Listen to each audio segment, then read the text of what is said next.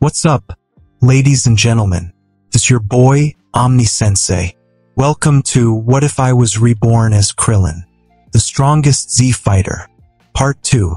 Hit that thumbs up. Subscribe to the channel if you haven't subscribed. Also, remember to check out the original story. Link in the description. Without further ado, let's get into it.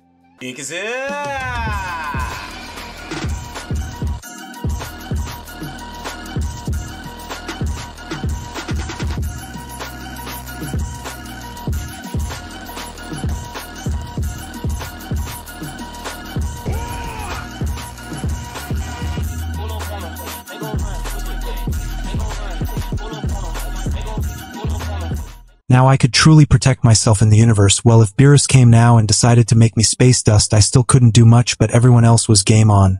Well, the Frost family was... I don't think I could beat Cell or Majin Buu yet. They were way too strong, maybe if I used my supreme mode, but it was impossible to use in a fight right now. I immediately started to train the other techniques that I got from Porunga, while under the stress of high gravity to temper my body. Instant transmission wasn't hard as my key control and sense were impeccable. I could sense Earth and countless other keys in the universe. It overwhelmed me a bit, but I closed my senses to the mostly unknown or very small keys. I could feel Goku's ki as I made myself familiar with it. I could also feel huge keys with a tint of frost in them. It was the Frost family's keys. They were all scattered through the whole galaxy. Frisia's was the nearest, as I could feel he was half as strong as me in his first form. Then it was Cooler, who was extremely strong.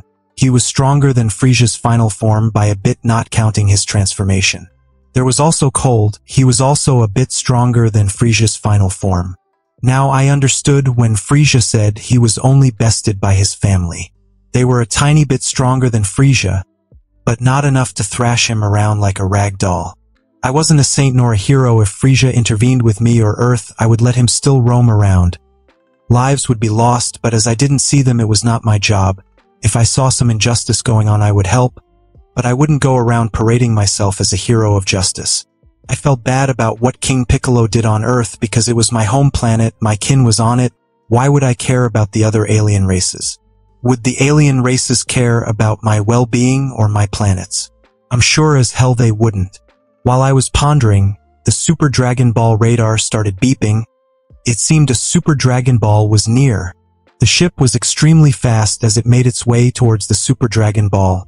The galaxy outside was beautiful, stars were shining everywhere and planets could be seen swiftly disappearing and appearing as the ship made its way within the cold space. After a few hours of traveling, I finally arrived at the Super Dragon Ball's location. It looked like a dead planet. It just was covered by a layer of space dust. I looked towards it and I suddenly realized that I wasn't strong enough to get it. It was too big. I also remembered I couldn't use it as well. It required the language of the gods or something, just like Namex Dragon Balls required Namekian language. I sighed. I couldn't gather all of them anyway. I didn't know how to breach the barrier between universes, and I'm not sure if Kampa or Vados would notice if I entered Universe 6 either. The Super Dragon Balls could be collected later. I wasn't in a rush to wish on them anyway. I already had everything that I wanted and more. Not only that, but I decided to let the ship wander among the galaxy while I trained under the high gravity combined with my gravity field and weighted clothes. My power was increasing every day. I didn't forget to continue training my techniques and their combinations. All of my current power multiplying techniques were Kaioken up to 50 times multiplier, Benevolent Buddha stand 10 times increase in its weakest form, 15 times at its strongest, Super Mode 64 times increase, full. Power technique 1.5 increase, Godspeed 2 times increase. I also learned some foreign alien techniques, but I didn't have the required physique to use them, while the strongest couldn't even rival my Buddha technique. The combination of my techniques brought a qualitative change towards me, so I didn't need to learn any more than these. I didn't care about most of the techniques, but some could be used by my friends on Earth. There was a special Saiyan technique that Goku could use before he learned to go Super Saiyan, the Fake Moon technique. There was also a mantra which could help him learn to control himself in the form.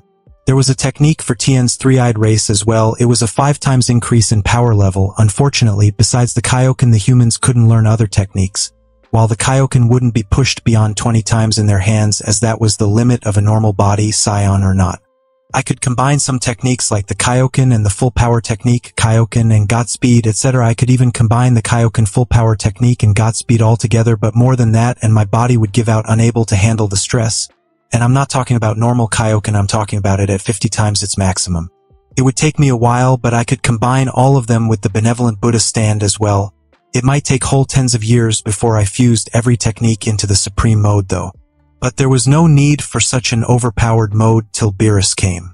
Speaking of Beerus, I hope my constant use of the Dragon Balls didn't hurt the balance of the universe. While it was unlikely what Perguna told me put me on thoughts, hopefully he will sleep the same amount of time so I could prepare myself thoroughly. As my spaceship wandered around space, my communicator suddenly started to beep. It was an emergency signal from a nearby planet. On the screen appeared a bug humanoid with big fly's eyes. He looked at me with what I could only interpret as an imploring gaze as he started to talk in common tongue. "Oh, please help our planet traveler. We are besieged by a bunch of space mercenaries. And they want to suck our planet resources dry. Quite literally, they have a type of tree that sucks the energy of the planet." His explanation was cut short as two blue midgets appeared before him and snapped his neck. They had huge bulbous heads. And they destroyed their communicator. The midgets were kind of foreign to me. I wasn't sure of who they were. I didn't care either. I could use instant transmission relatively well now, and the spaceship wasn't truly needed for me to breathe in space. My body could adapt to outer space due to its healing factor and ki strengthening, making me able to easily hold out on the void. My body would automatically conserve oxygen that it would reuse every time I was in an inhospitable environment. I could also use ki to make a barrier around me which would extend the time I could stay in outer space. I also didn't need as much oxygen as normal humans to survive after the exposure to space. In time, just like Frisia, I would not need oxygen to survive in space at all. I got out of the spaceship and put it in its capsule mode. I put into my chest pocket and put 2 fingers on my forehead and started concentrating. The planet the signal came from was nearby, and I could sense the power levels there. The highest was at 23,000, while the others were lower below 10,000. I immediately used a special magic technique to make myself invisible and teleported towards the highest power level. Surprisingly, it was a scion who looked just like Goku, hairstyle, face and all. He was standing on a giant tree which was endlessly growing into the red sky. The earth below was cracked, buildings stood in ruin. Bug people everywhere dead. Some of his subordinates were even eating the bodies and chuckling, saying that it tasted like space chicken. From their words, I heard that the name of the scion was Tulls. I didn't know if he was one of Goku's relatives or not, but I didn't care about that. Goku wouldn't care about him since he was evil. I immediately appeared behind him and thrust a ki blade straightly in his heart and bifurcated him in 2. The cronies were immediately scared shitless, but I obliterated all of them with mini lightning-infused Kamehameha. They were all weaklings. Unfortunately for the planet, I came too late. It couldn't be saved. It was thoroughly drained of its core's energy, and it would die soon. It also seemed that most, if not all, of the bug people were exterminated. It was a pity since I came too late, but nothing could be done. I observed the tree and saw how it used its roots to drain energy from the depleted core of the planet. Suddenly, a fruit appeared on its branch. It was extremely big, and it looked quite juicy. I think I shouldn't waste it, since the planet was doomed anyway. I grabbed the fruit and took a big bite out of it and finished it in 1 gulp. I could feel endless energy explode inside my body as my power level jumped to 1,500,000. This was the combination of the fruit and my prior training for almost 6 months.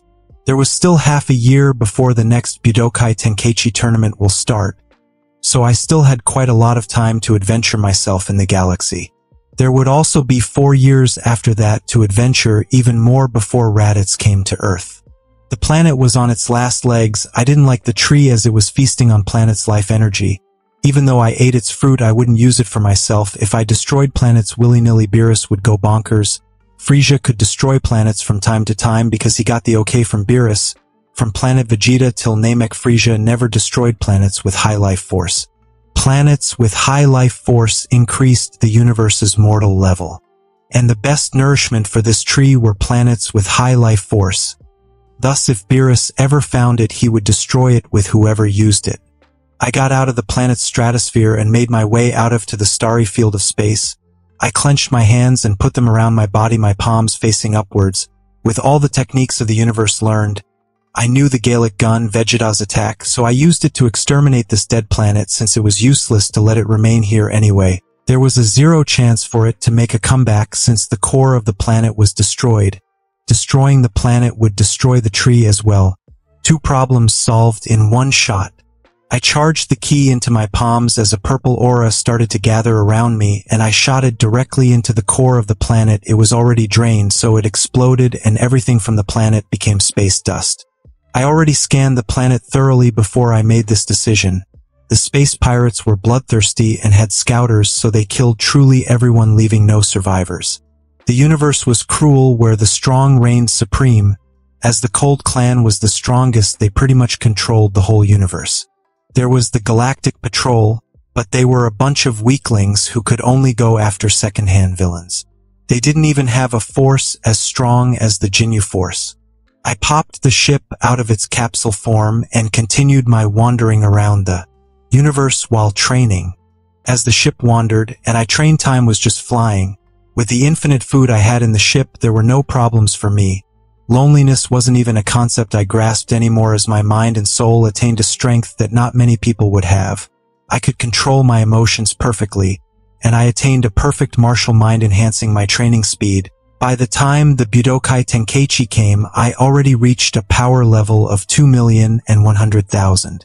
The higher the power level, the faster it increased. Well, if you didn't encounter a bottleneck, but with my body having its unlimited healing and my mind being extremely strong, there was no such thing as limits for me. I could train and train, and my power level will increase continuously. I didn't have a limit or a wall yet like Goku would have in the future, the wall which he would break in Super to attain Ultra Instinct. I was passing by a nearby planet when I got out of the ship, and I was ready to use instant transmission to go back to Earth, but I suddenly noticed that the planet was encased in ice and its vitality was slowly getting lower and lower. This wasn't a naturally icy planet, so I decided to explore it before I got back to Earth. Goku was already extremely strong by now if my sensing of his power level was true. He breached 2,000, becoming the strongest on Earth. I flew towards the planet and approached one of its more populated cities. Chaos was everywhere as armored grunts used their hand blasters to devastate the city. A giant ship was releasing a beam that was draining the planet of its warmth. I vaporized all of the grunts and took a better look around. The inhabitants of the planet were looking like humans, but they had pink skin and pointy ears like elves. They were also tended to look more handsome. They were all hiding around behind rubble that the grunts created. They started cheering when they saw me kill all the grunts in one swift move. I smiled towards them and charged a Big Bang attack, another Vegeta technique. It wasn't hard to learn it. After learning so many techniques, it was easy to copy every technique of the main cast and villains. The Big Bang attack struck the ship squarely and exploded. Nothing remained out of it. I could swear I heard an old voice cough a curse out of it before it thoroughly exploded. Well, whatever, I guess. The villain was old and with one foot in the grave. I just put him in the grave completely. The cheering of the inhabitants continued for a long while after the spaceship's explosion. Out of the rubble came a beautiful woman with red hair and the characteristics of the race. She had an angular face and a small nose. She was quite a beauty, if I said so myself. She bowed towards me and her voluptuous chest bounced. I averted my eyes, but I still snuck a peek before she got up. She started to speak in a soft tone of voice as she blushed. I'm the daughter of the leader of this planet, and I thank the great warrior for saving us from the evil Lord Slug's clutches. He has been draining our planet of vitality with his cold technology for years. If this continued for a few more years, the planet would have lost all its vitality, and it would become uninhabitable. I nodded towards her explanation as a burly middle-aged man with handsome features also came out of the rubble and said in a modest tone of voice while also bowing towards me, I'm the leader of this planet, great warrior. Before you leave, I would like you to join us for a special feast our race holds for great heroes and warriors like yourself. There was still a day or so before the tournament started, so I decided to indulge in this guy's wishes. When I nodded towards him, he started to smile. While he nudged his daughter, she started blushing furiously. She was already red, so her skin started to take a hint of blue. I flew down and landed. The middle-aged man introduced himself and his daughter. My name is Mutart, and my daughter is called Musarka. We hail from the guardian family of the planet. As guardians, we are also their leaders. I nodded my head towards his explanation and asked him, what was the deal with that slug guy? His gaze became frosty at the mention of the name Slug, and he answered, he started to terrorize us some years ago as he heard our race has a fountain that restores the youth of a person for a certain amount of years. He wanted to take it all for himself. When we refused and didn't tell him the location, he started to attack and terrorize us. He told us that he will destroy the planet slowly and make his grunts and warriors destroy our cities till we collapsed and gave in to his demands. If it wasn't for you, great warrior, we might have given in right now, as we couldn't handle this anymore. If I'm not rude, could great warrior tell me his name? I responded casually, name's Krillin. He nodded his head at me like a chicken pecking rice as he guided me towards one of the more intact and grander buildings. Somehow food was already prepared, as if a banquet table was prepared before they even knew I would come. He insisted on me taking the head chair, as he would be on my right and his daughter on my left. She just continually blushed during the feast. There were also some other people invited at the feast. I could already hear outside the sound of machinery. It seemed they were ready to fix their cities and reconstruct. After the feast, Mutart insisted for me to take a night off and sleep at the residential room. I decided to humor him. I could instantly teleport towards Earth whenever I wanted. Some hour of normal sleep instead of meditating would be relaxing, even though I didn't need it physically or mentally. I stood on the bed as the door of the room suddenly opened. Musarka gently entered the room wearing nothing but a little bikini, her fair red skin showing almost everything.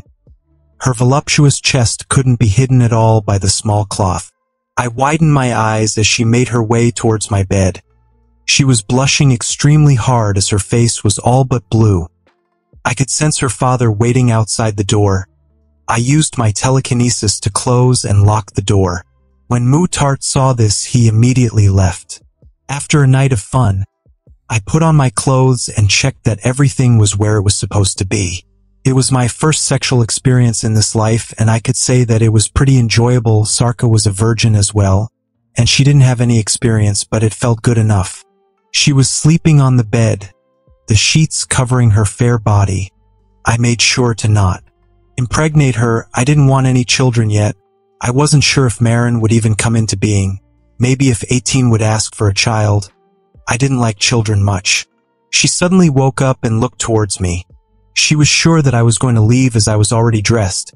She smiled towards me and said, it was a fun night, Hero Krillin. I don't mind that you will leave.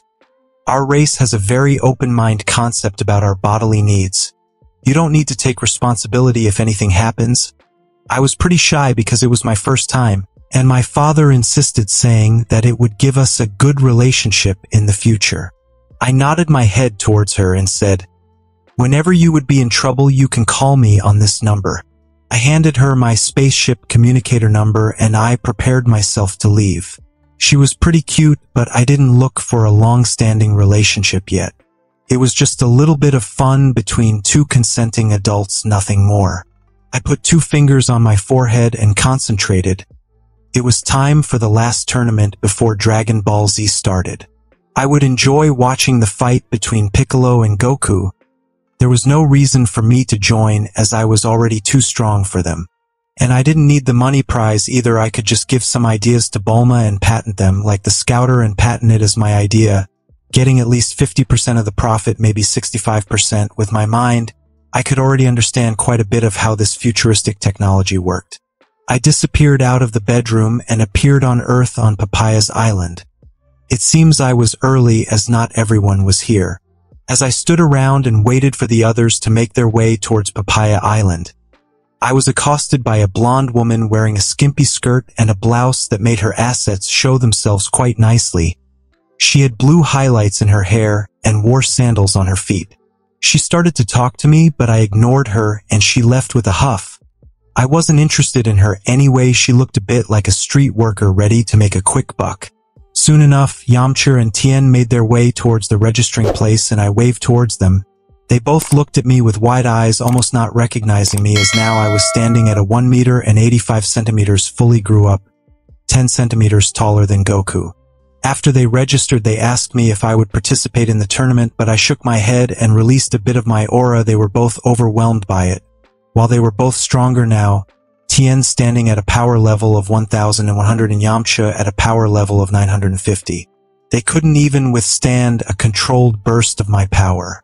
After a while, Kaiotsu, Launch, Rashi, Puar, Oolong, and Bulma came as well. Rashi was the most impressive besides Goku. His power level reached 1,300.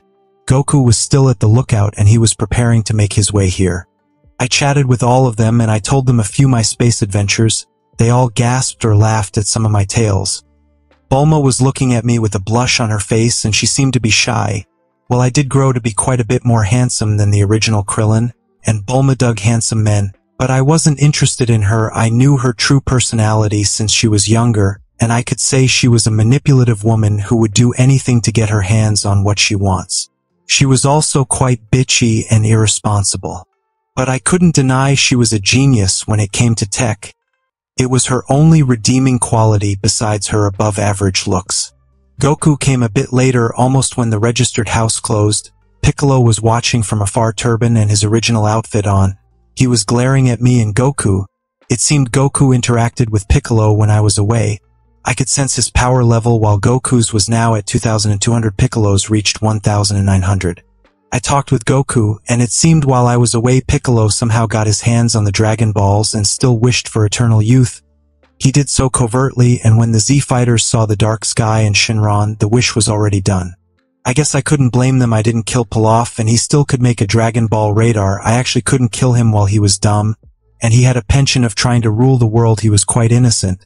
From when he firstly fought, he didn't truly try to kill. He was trying to incapacitate and take his wish. Unfortunately for him, I knocked him out and took the wish for myself.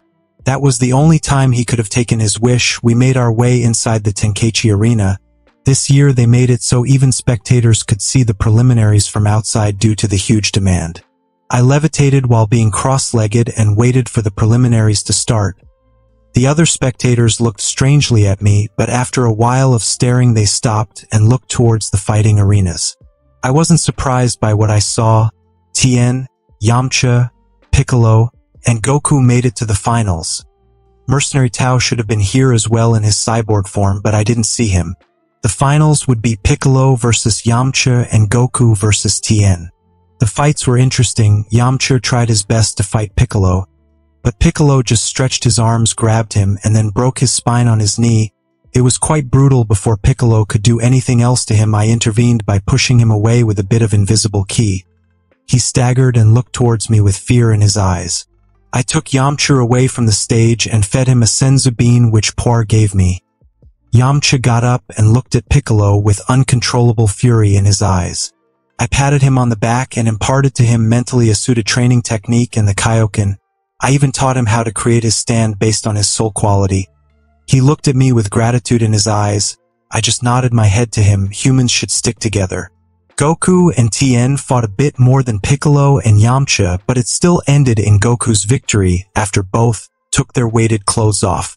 The power level difference was just too huge and both their martial arts skills were pretty equal. But Goku being Goku improved all of his techniques in the middle of the fight and adapted. Piccolo narrowed his eyes at the display, unsure of himself if he could take Goku out thoroughly. He knew he was no match for me, so the best thing he could do was try to hurt my friends. But with me around, he knew there was no chance of that. The finals began, and it was quite a bloody fight. Even though there existed a power level difference between Goku and Piccolo, Piccolo had the innate advantage of recovering his injuries at the expense of ki. The fight was long and almost like in the anime, but with Goku coming out on top less injured and the stage not being destroyed. Piccolo closed his eyes. There was no reason for him to live anymore. He was waiting for the final blow. Goku shouted towards Puar to throw him 2 senzu beans. Puar was confused at the number but threw them to him anyways. Goku ate one and gave the other to Piccolo. Piccolo was quite stubborn, not wanting to take the bean, but Goku force fed him it. Piccolo got up from the ground and glared at Goku. Goku just smiled and said, "It would be too bad if you died." the Dragon Balls would be gone, and I would have one less rival to fight against, don't you think?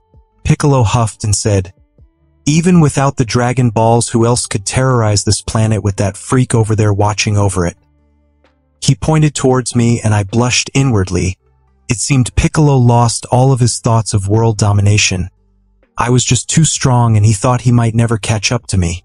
It was kind of true, actually. Goku just laughed at his words. I looked better at Goku and he still had his tail. It seemed Kami decided against cutting it off this time for some reason. I nodded my head. I could still teach Goku the fake moon technique and the mantra to control his inner beast self. Maybe he could even improvise an Ikari mode just like Broly. Goku was still a prodigy even though he wasn't on Broly's level of freakishness. After the world tournament ended, I could see Chi-Chi running into Goku's arms as they hugged each other. It seemed nothing deviated much of this couple's destiny. I walked towards Tien and imparted him the special three-eyed clan technique, the Kaioken, and the way to make a stand mentally. I did everything I could for them. Everything else was on their comprehension ability. A stand power would be based on the comprehensive power of the individual who created it. My stand could go up to 15 times power level, but it would be rare for others to breach 10 times. With their talent, I guess Tien could reach up to 8 times and Yamcha up to 6 times. I walked towards Goku and motioned towards him with my hand that I wanted to talk something with him.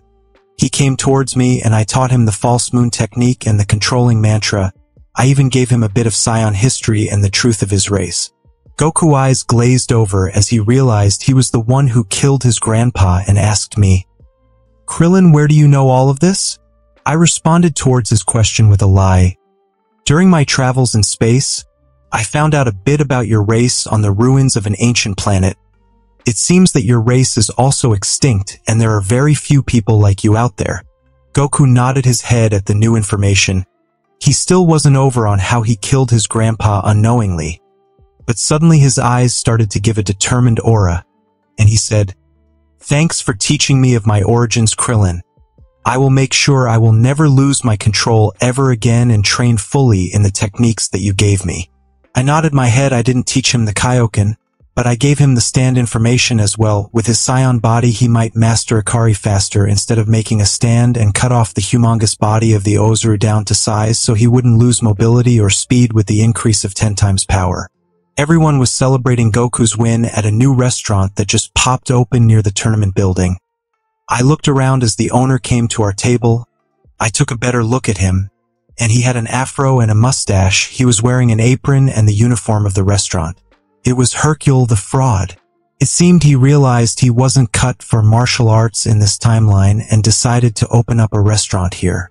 He immediately started telling us how he admired martial artists and how he wanted to become one himself but realized he wasn't talented. He even wanted to give us the food we would consume on the house, but I stopped him. Even though he would have become a phony fraud in the future, there was no reason to destroy his new business now as he didn't do anything in this timeline.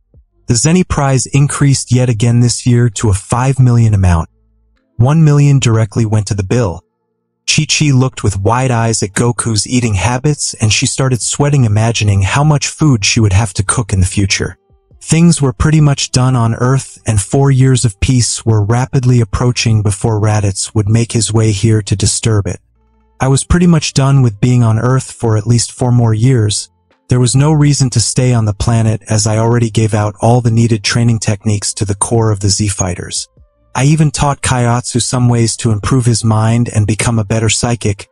His body type would never let him become a powerful martial artist, but he could become a very powerful physic as he had good talents for that. Piccolo knew he could do nothing anymore as well.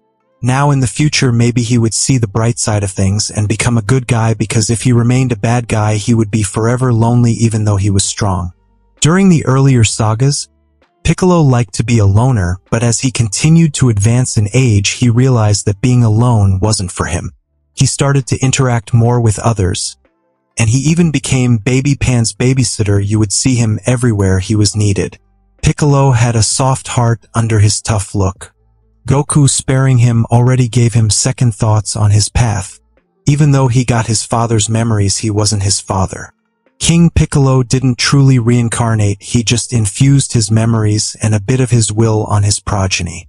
I decided to talk with Bulma about the Scouters, and she agreed to it after a bit of haggling. I gave her the required information which I improved upon, as I got my hands on some Scouters when I killed Tulls.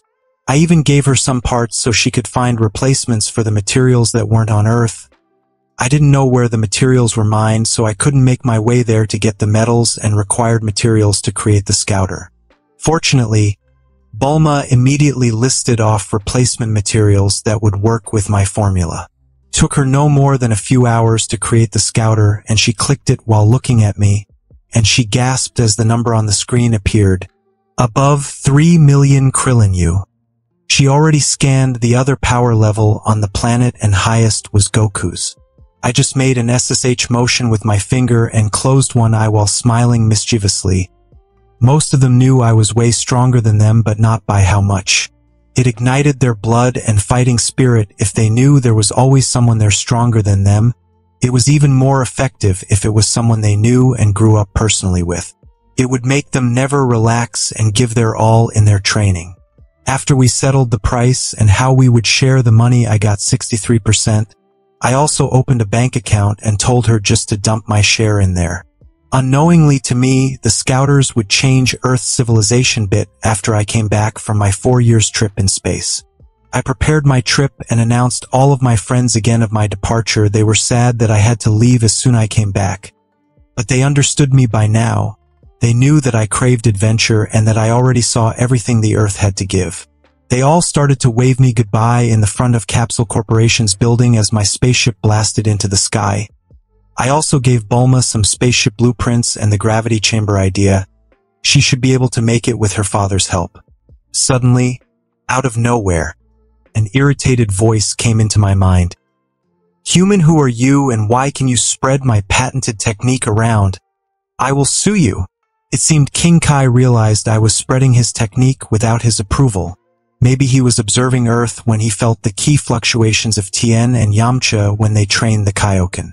I decided to respond to him by directly teleporting to his planet. The blue humanoid man who wore a cap, had sunglasses and a gown with the symbol of North Kai on the front gasped and fell on his butt at my sudden appearance and said with a gasp, "The Ardration spatial technique?" I nodded my head. It seems North Kai knew his stuff as the guardian deity of the North Galaxy. He immediately got up and fixed his glasses and gown and asked with a red face, "How did you learn my technique?" I never showed it to anyone else. I described to him my wish using the Namekian Dragon Balls, and he nodded his head with a thoughtful look on his face. "So this wish of yours granted you knowledge of my technique? I can't stop you from practicing and using it. Whatever, I will just take you as a student." King Kai immediately took me as a student in an attempt to save face, knowing he couldn't do anything to me as I was so strong. Since I was his student, he offered me his other technique, the Spirit Bomb. But I already showed him it, and he gasped and sweat trickled off his face as he said, "Ha ha ha. How silly of me, as you know all the techniques in the universe, it's obvious you would know the Spirit Bomb as well, ha ha ha." I asked him if he wanted anything else, and after that took my leave. I left a key imprint in my spaceship, which I could teleport back to with my instant transmission.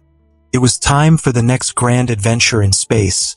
Maybe I could kill some more space pirates? I turned on the gravity at 300 and my gravity field at 3, pushing it to a full 900.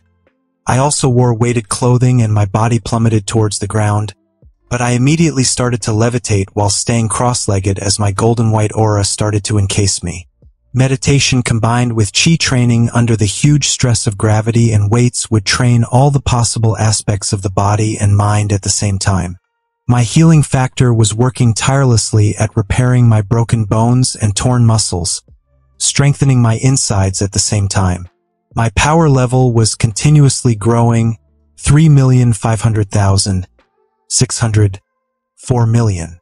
I stopped at 4 million and decided that it was time to continue training my techniques. Unknowingly, 6 months had gone by during my gravity meditation session. While training my techniques, the communicator suddenly beeped as a hazy signal came from a nearby planet. It was full of static as an SOS message was sent. It was time to be a hero again, I guess. On the communicator, on the display appeared an old man, but the connection wasn't stable enough, so his words came out jumbled and incomplete. PLHL, squad, kill. I couldn't understand much from the words alone, so I decided to investigate by scanning the planet with my key sense. And oh boy, was I in for a treat. There was a lower level of above 20 million on the planet, and it exuded an evil presence full of malice and greed. I used my magic to make myself invisible, and I hid my power level with my key control ability and teleported myself directly near the action. A bunch of grunts were shooting key blasts all around the planet, which looked to be pretty advanced, as a blonde-haired man with blue skin wearing an armor inscribed with a symbol that I couldn't truly decipher stood on a building with his hands behind his back. He was flanked by a long-haired green man who wore the same type of armor and a helmet, and a tall brown reptilian man. All wore scouters on their face. I wasn't sure who they were, but I kept myself hidden and started to listen to their conversation as the blonde-haired man was talking in a heavy French accent. Jewish, I wonder why Lord Cooler wants this planet. It's not like it would fetch a high price. We are wasting our time here. We aren't even needed. The normal soldiers could have conquered it all by themselves. He was the head of the trio and the one with the power level above 20 million, the green-skinned man said. Salza, we just don't have to do anything and get paid anyway. Why does it matter? Lord Cooler gives us easy jobs because we are his most trusted confidants, while there aren't any strong planets on his hit list that need us yet. The reptilian man nodded his head and continued. Yes, Dor is right. Free money and relaxation is very good. We just have to observe the planet-conquering proceedings and get a hefty sum for our non-existent work. Isn't it great, Salza? Salza scoffed at the two men and said, Dorny eyes, I know you two are lazy pieces of trash, but unlike you, I crave some action from time to time.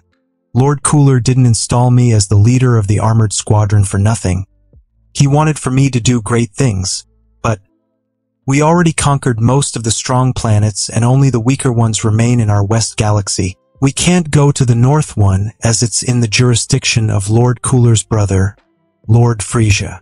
Dor and Nais nodded their heads at Salza's words, but they weren't truly interested. They wanted to laze around and get the rewards. All of them had their guards down. It was an extremely good time for an ambush. I decided to kill the two lieutenants first and have a one-on-one with the captain. They were really near each other practically. They stood side by side, so I didn't have to do much besides getting behind them. Salza suddenly had a bad feeling, but before he could inform Dor and Nais, he saw how both of them were bifurcated in two as two golden key blades appeared inside their chests. Salza cried out, Dornais knew, you coward, show yourself. So I just did. My dots were already on 3 shining. At the same time my power level was increased by 8 times, so my power level was around 32 million. I toned my power level down a bit and it reached 20 million. I wanted to train my techniques and skills against this guy. But before I could do anything, Salza clicked his scouter and said, Lord Cooler, we were ambushed on planet 683921. Dor and Nais are dead. We require your presence here. The assailant is supposed stronger than me, and I might not survive here. Before he could continue, I shot his scouter with a purple beam from my finger. It was the Colts family patented death beam. Salza paled, realizing I knew this technique, unsure of my origins. He shouted out loud, What are your ties to the esteemed Cold family? I just chuckled and said, No ties, I'm just here to have some fun with you. Salza's already pale face turned from blue to white. He knew how Lord Cooler liked to play with his victims. He thought I was the same as him, and he didn't want to have the same fate. I created a wall around us with my magic, and as he tried to escape, he ran into it. He tried to slash it with a key blade. I raised an eyebrow at his attempts. Seems this guy's key control was pretty great, being even able to shape his key into forms. I threw myself at him with a key blade of my own and we started fighting. He had a pretty good blade technique, and as our power level was pretty similar, he started to fight back. I parried his blade key and threw a slash towards him, which he dodged, and retaliated with an overhead slash. I blocked it and I sank a bit in the cement that made up the building's roof. I threw him back with my strength and tried to slash him in two from the waist, but he jumped and tried to fly. Forgetting about the box we were trapped in, he hit his head on it and plummeted down. Seeing him doing such a stupid mistake, I cut off his head before he could do anything else and vaporized his body with a tiny beam. I sighed. The fight was pretty interesting, but the guy wasn't particularly skilled in martial arts besides his key blade techniques. He was also flustered and scared as he knew my power was higher than his, and he couldn't bring out his true strength. I didn't benefit much from this fight. I looked over as the grunts didn't know that I killed their leader, so I just vaporized all of them with my ki. Unknowingly to me, it seemed I drifted out of the North Galaxy to the West Galaxy while I trained intensively. I left the ship on wandering mode, so it never had a destination. Suddenly out of the void came a giant spaceship that was orange in color with white and black strips. A giant purple glass was in the middle of its being, and out of one of the hatches came out a purple reptilian-looking guy with a white headpiece and red eyes. He also had a blue gem-like protrusion on his knees and elbows. His power level was massive, almost 200 million in total.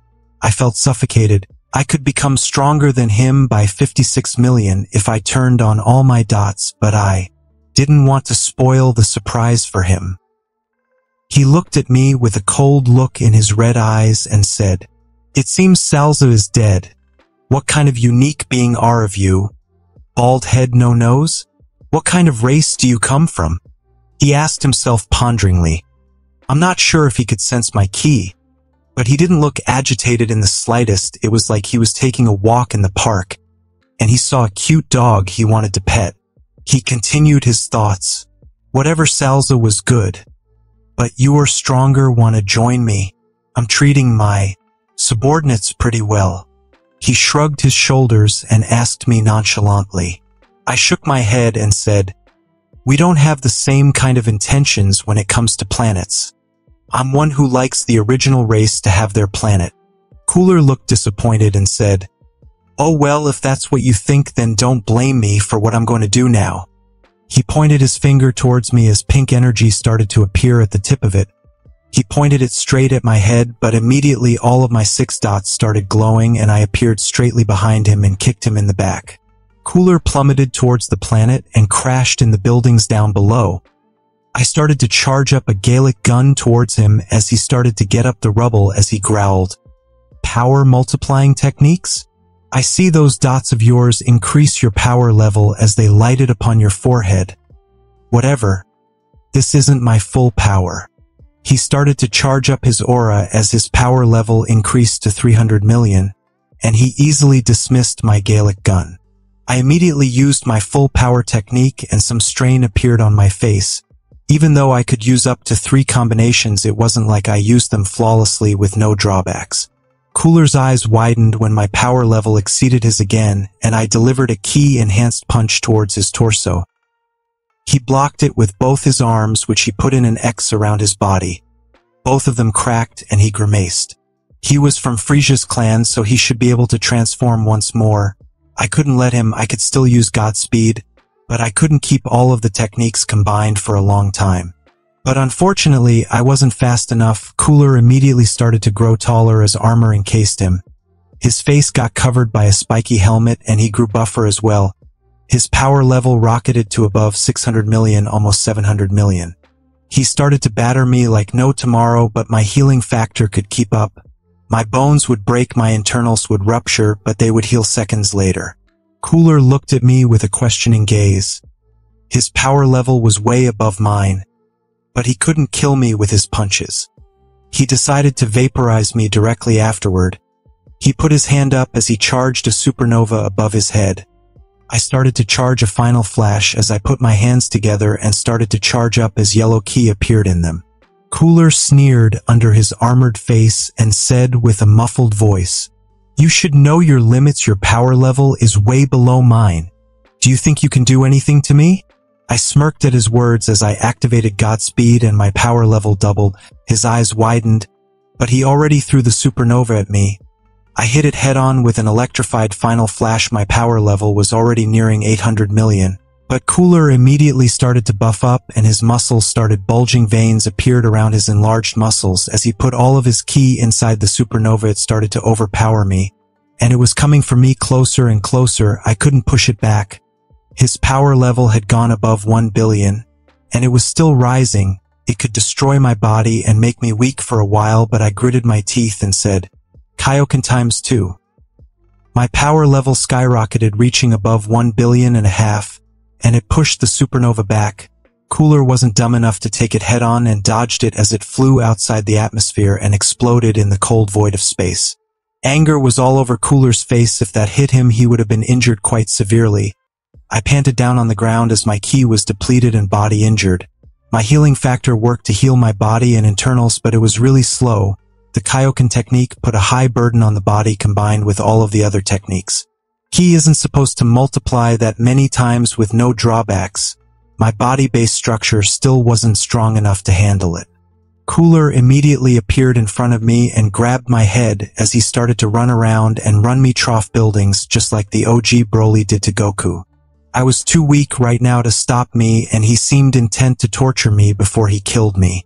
After he trashed me thoroughly with his body, he started to use his death beam and pierce me all over my body. I looked like a bee nest, but the holes were already starting to close. Cooler grunted as he started to get bored of playing with me. I didn't sound out a peep during the whole torture. Even though it hurt me, my mental fortitude helped me to endure everything. Cooler gathered another supernova and shot it at the planet. Lava started to boil down everywhere as he left. He thought I couldn't survive in outer space as well as the explosion of a planet, so he left with his spaceship and didn't look back. I grimaced as I got up the ground. The planet didn't have much time left, and the impacts of my fight with Cooler doomed all of the other possible survivors. I put 2 fingers on my head and concentrated. It was quite hard to concentrate with depleted ki and a messed up body, but I did it. I disappeared off the doomed planet and appeared on a planet that looked similar to Earth. Everything was red though. Earth, sky, and trees. The person who I arrived in front of was red too. She had white hair and a voluptuous figure. Her face was pretty, and she asked with a worried face and a cute voice, Aya, are you okay, mate? I just collapsed in front of her to conserve energy and fasten my recovery. She took that as an emergency sign. I woke up a bit later in a futuristic-looking house, with a towel on my forehead tucked between some fluffy sheets. I got up from the bed when the woman entered the room with a tray of food in her hands, and she put it down on the desk before taking a chair and propping herself on it while looking at me with her hands supporting her head, and asked in now what I realized to be heavy Australian accent. So what's your name, big guy, and what's your story? I didn't know where I was as I hurriedly checked for any kind of key, and I teleported to the nearest one, and I just responded with a simple, I'm just a traveler that had a bad fight.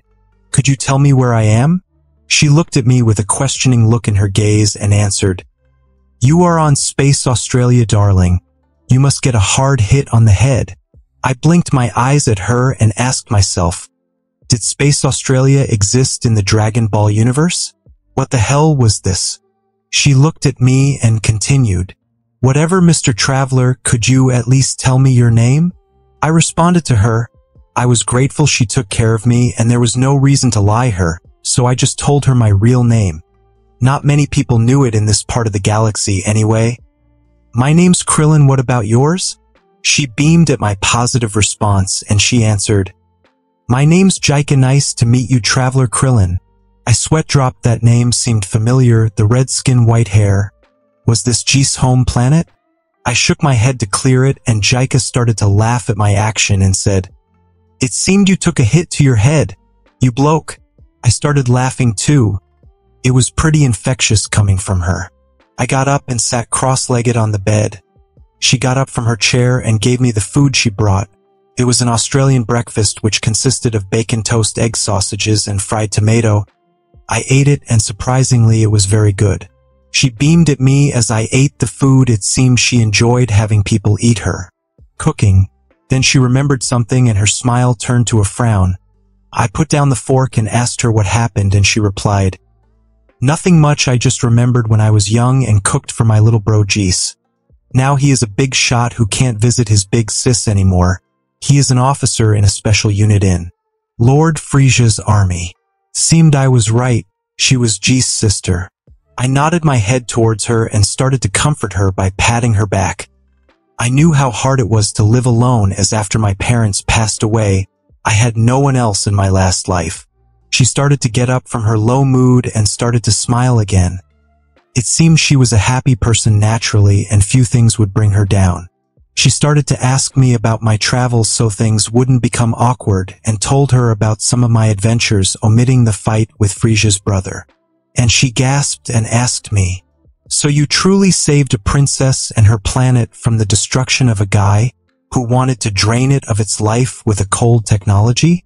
I nodded my head. It seemed she liked stories. I didn't scan her power level up till now, so I decided to do it now. It wasn't too strong, but not weak either. Her power level reached almost 10,000. It seemed she was kinda talented, just like Jeese. We took the conversation outside. As I looked around the house, I spotted a few framed photos around the wall. Some of them were of the siblings, and some of them were of a middle-aged couple hugging each other. The frame was black. I guessed it was an homage brought towards the two deceased members of the family, and didn't comment on them, and asked while I pointed towards a frame of her and Jeese doing a victory sign, while she held a big animal plush. "So this is your brother?" She nodded and her eyes glazed over. It was obvious she missed him enormously, and said, "Yeah, he is Jeese. I can't believe there's been already 10 years since that photo was taken." The next day he was enrolled forcefully in Frisia's army due to his high battle power and talent, and taken away. She started sobbing. It seemed Jeese didn't join Frisia's army willingly. I patted her shoulder. I didn't know what to tell her, so I improvised. "Doesn't he get free days, or can't he call home?" She brightens up a little at my words and says, "Well, he calls from time to time from his unit's ship communicator, and I can see he made great friends with this guy Birder, who claims himself the fastest in the universe." She started giggling at the mention of Birder and his antics, or how he has to do strange poses with his captain saying that they are vital to their team's formation. Here she blown in full laughter. I smiled. It seemed my words took her mind off her loneliness, but she was brought down again, and she said, "But he can't visit at all. In Frisia's words, the Jinyu special unit doesn't get any free days. They work 364 days a year, and they don't get a day off even on Space Christmas. Frisia is a slave worker. At least Jeese says the pay is pretty good, and his friends keep off his loneliness." I nodded my head towards her words and asked her, "Don't you have any friends or another immediate family around to keep you company?" She shook her head, but a small smile still appeared on her face as she whistled at a high pitch. Out of nowhere, a black blur came into her arms, and it started barking. It was a strange type of space dog. It looked like a pug, but it wasn't a pug. I couldn't describe its appearance well, but it was pretty cute. She started to pet the dog in her arms and said, "This is my friend Cho-Cho. He is the only one who likes my company." She seemed sadder when she said those words, and I asked her tactfully, "Why does no one want to hang around with you?" She immediately scoffed at my question and said, "It's not because of me. I'm not sure myself.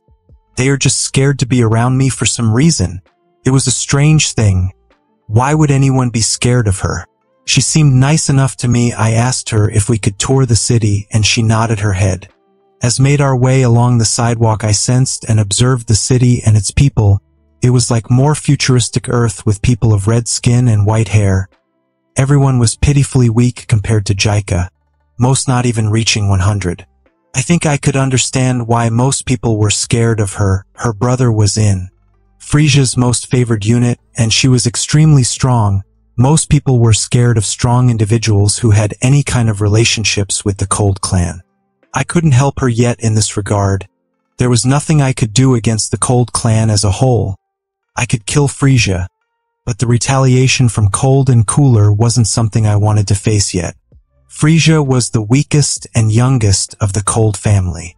Also, he never trained one day in his life. That's why his power level was relatively very low compared to the others. His brother already had a 5th form and a power level above 1 billion at 100% of his power. Frisia barely reached 10% of his power at 100%. His 100% was even lower than Cooler's final form while being suppressed a bit. I guess Cooler was just cooler than Frisia.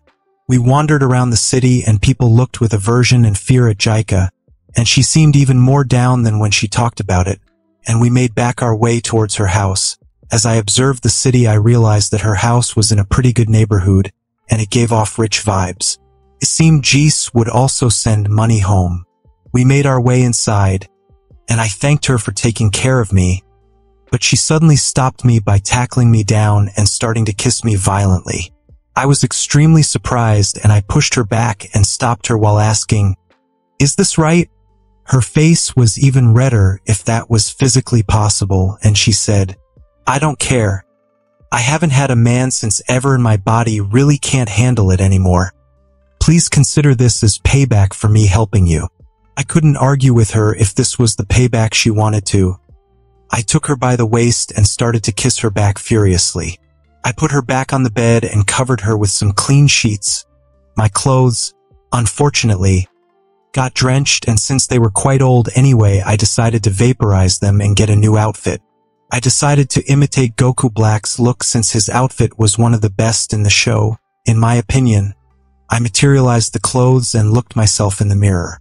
It was a GI similar to Goku's, but in fully black color with some red linings here and there. I nodded to myself. I looked pretty good in it.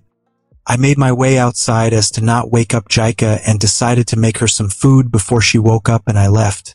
There was no reason to remain on the planet. I knew to cook a bit. After all, I had quite a bit of infinite amount of ingredients on my ship. I wasn't a master chef, but I could cook decently in my opinion. I decided to make some special ramen. I doubt this planet ever got to eat something like this since it was future Australia in space. It didn't take me much time, and all the needed ingredients were already in the kitchen. I came out of the kitchen with a steaming bowl of ramen and made my way inside the bedroom. Jaika already got up, and she was extremely embarrassed at her sudden outburst as she bowed to me and told me how sorry she was. I just smiled at her and motioned towards her to try the peeping hot bowl of ramen. She never ate something like this before, and she was very curious. I materialized some chopsticks and taught her how to eat with them. She blew a bit on the noodles and put them in her mouth. Her eyes practically became stars as he engulfed the ramen bowl immediately. She almost ate the bowl too. I laughed. It seemed she really liked the food, and so I gave her the recipe. She nodded her head at my instructions, and she suddenly seemed sad again. I asked her what was it about, and she responded, "You will leave, won't you?" I nodded, a solemn expression on my face. I couldn't stop here. I already indulged here a lot by staying here for a few days instead of training. At least Cooler thought I was dead, so he didn't put a bounty on my head or anything like that. I still needed to train if I wanted to dismantle the Cold's Family Planet Trading Organization and put a stop towards their evil ways. She started sniffling as tears appeared on her face. I put my hand on her chin and made her look me straight in the eye and said, "I enjoyed being with you, but there are greater things out there that I have to do. I will, however, make sure your brother Jis comes back to you in time." She nodded and started smiling towards me. Her tears were all gone.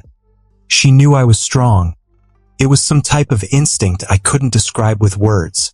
I made my way outside and popped open my capsule ship, which I changed safely from my other GI before I vaporized it. I got inside and blasted in the random wandering mode. The spaceship blasted off the surface of the planet. Jaika was waving at me while shouting, "Goodbye, Mr. Krillin. I won't forget the days we spent together." It was time to intensify my training. My beating from Cooler woke me up a bit. There were still tons of people out there stronger than me. I turned the gravity up to 1000 while I increased the field around me to 5,000 times. Normal gravity crushed me directly to the floor of the ship so that I couldn't even get up even if I wanted to. I laid on the floor like a pancake as the gravity pushed me down. My healing factor was working overtime as my bones were breaking and healing continuously. I tried to get up, but I just physically couldn't, so I just laid there while I did some mental training. After a few what I felt like were hours but were actually not, I could finally get up from the floor. My power level increased to 5,500,000, while my body became way stronger than before, but it still wasn't strong enough to take on Cooler without the Kaioken. I stopped the gravity and looked at the watch that would keep up the time of my training, and 4 months had passed. I blinked my eyes. Time around me felt slower than usual under this intense gravity, and I only thought that only a few hours had passed. It seemed after the gravity reached 1,000 and above, your sense of time will be distorted. I checked the communicator, but no new messages appeared. It seemed I was alone for the time being. I didn't truly want to continue my training, so I decided to cook something. I decided that I would make some bacon pancakes and a super sandwich, which would consist of beef, sausages, bacon, and fried eggs, some fries on the sides, and tomatoes, pickles, and pickled lettuce. After I cooked and ate everything, a voice appeared in my mind. It was King Kai, and he sounded pretty urgent at the moment as he said, "Krillin, there's an emergency in hell. Because of the influx of negative energy due to the death of quite a high amount of villains these days, an abnormally strong demon was created. Even though he is weaker than Dabura, no one has the time to deal with it now. A change of pace from training was good for me. I needed to fight more people. I was still too inexperienced. Cooler spaceship took me by surprise. I didn't fully realize the speed of spaceships that the Cold Empire got their hands on. It was pretty impressive and just a little below mine, which was wished from an almighty magic dragon. I thought theirs would be way slower, but it seemed not. Fortunately, Cooler didn't kill me that day. As long as I wasn't strong enough, I wouldn't start fighting randomly anywhere anymore. I already did a lot of heroic acts when I wasn't a hero. That was enough for now. Helping a Kai was another thing. I felt bad for King Kai as I took his technique and never gave him anything in return. I even was quite cold to him back then and even made him embarrassed. I teleported using my instant transmission towards his planet. He was expecting me, and he started to explain the situation better. This demon calls himself Aatrox the World Ender. He was created due to the influx of negative thoughts and sin created by the deaths of quite a bit of evildoers. Hell is a special place that takes the sin of evildoers and tries to purify it over time by torturing their residents. This time, too many evildoers died, and it made the system overwork itself, letting the sin transform into a new demon. I nodded my head. I was embarrassed. It seemed my killing of all those villains created this Aatrox guy, and he was almost as strong as a Super Saiyan 2 if he was just below Dabura. King Kai continued, "I don't know anyone else as strong as you that could take on this job in our galaxy. So I need you to slay or seal this Aatrox. Make sure he can't get out of hell into the mortal world, as he would create much chaos." I nodded my head towards King Kai and said, "Don't sweat it, King Kai. I will do my best to beat him and stop his rampage in hell." King Kai looked visibly better after hearing my answer and said with a straight and serious face, "Now for you to get to hell, you just have to jump down." I knew where hell was, so I just did what I was told to, and I jumped down trough the yellow clouds that resembled the flying Nimbus. I immediately plummeted to hell, and it was just like I expected it. Lava was flowing everywhere. Demons were at large, while some were bathing in lava and others wore warden uniforms and put the sinners in their place, hitting them with police batons or punching them. It was just like a jail. I could feel immense and evil ki coming from the north. The warden demons ignored me as they got the message from King Kai that I was their backup. They couldn't do anything to Aatrox, so they needed me. I flew quickly towards the north, my golden aura encasing me as I met with Aatrox the World Ender. He was a giant monstrosity with red skin and dark horns that extended into the red sky of hell. He had a giant greatsword in his arms as he waved it around and swatted the warden demons that tried to fight and capture him. He decapitated them, cut them in two, and did all of his best to make sure his victims were in true pain before they died as he laughed maniacally. He looked towards me and shouted, "Come, mortal, as I shall sever your shoulders from your spine. Let's fight." There was no talking needed for this guy. I immediately activated my super mode and started to fight with him. To counter his great sword, I made my key sword and started to slash at him. He dodged easily and slashed at me at a tricky angle. He was a sword master. His slash hit me head on, and my arm flew away. But another one grew right after. Aatrox narrowed his red pupilless eyes and said while laughing, "Ah ha ha ha, you can regenerate? This is great, mortal. We can fight at our heart's content then. After I will kill you, I will drown the outside world in blood and carnage." I didn't say anything. There was no reason to. He had the skill advantage and he couldn't kill me directly due to my healing factor. He was a good fighting opponent as I could train my sword techniques on him. We fought for 10 days and nights. We both had pretty much inexhaustible stamina. Me from my healing factor and him because he was on his home ground in hell. At first, he dismembered me easily. He parried all my hits and dodged with ease. But the more I fought him, the better I got at swordsmanship. I started to parry his shots and dodge myself. Sometimes I would slash and even cut an arm or leg down. He could regenerate himself just like me. He had a source of boundless sin in hell which he could himself with. After a while, I disarmed him of his greatsword. He wasn't as strong as Dabura. He was way below Super Saiyan 2 level. King Kai made a mistake. Everything there was to him was his limitless regeneration stamina and his great sword skills, even though he was a bit stronger than the average Super Saiyan. But King Kai did say there was no one else could beat him in the North Galaxy. It was true, as Frieza wouldn't want to do this. He might even kill King Kai if asked. Goku didn't mature yet, so there wasn't any true hero of the universe yet. I activated my benevolent Buddha stand and sent a strand of pure Buddha ki towards Aatrox. It started to burn him as he shouted, "Mortal, I will kill you and all your loved ones." He motioned for his sword as it flew in his hand, and he was ready to attack me again.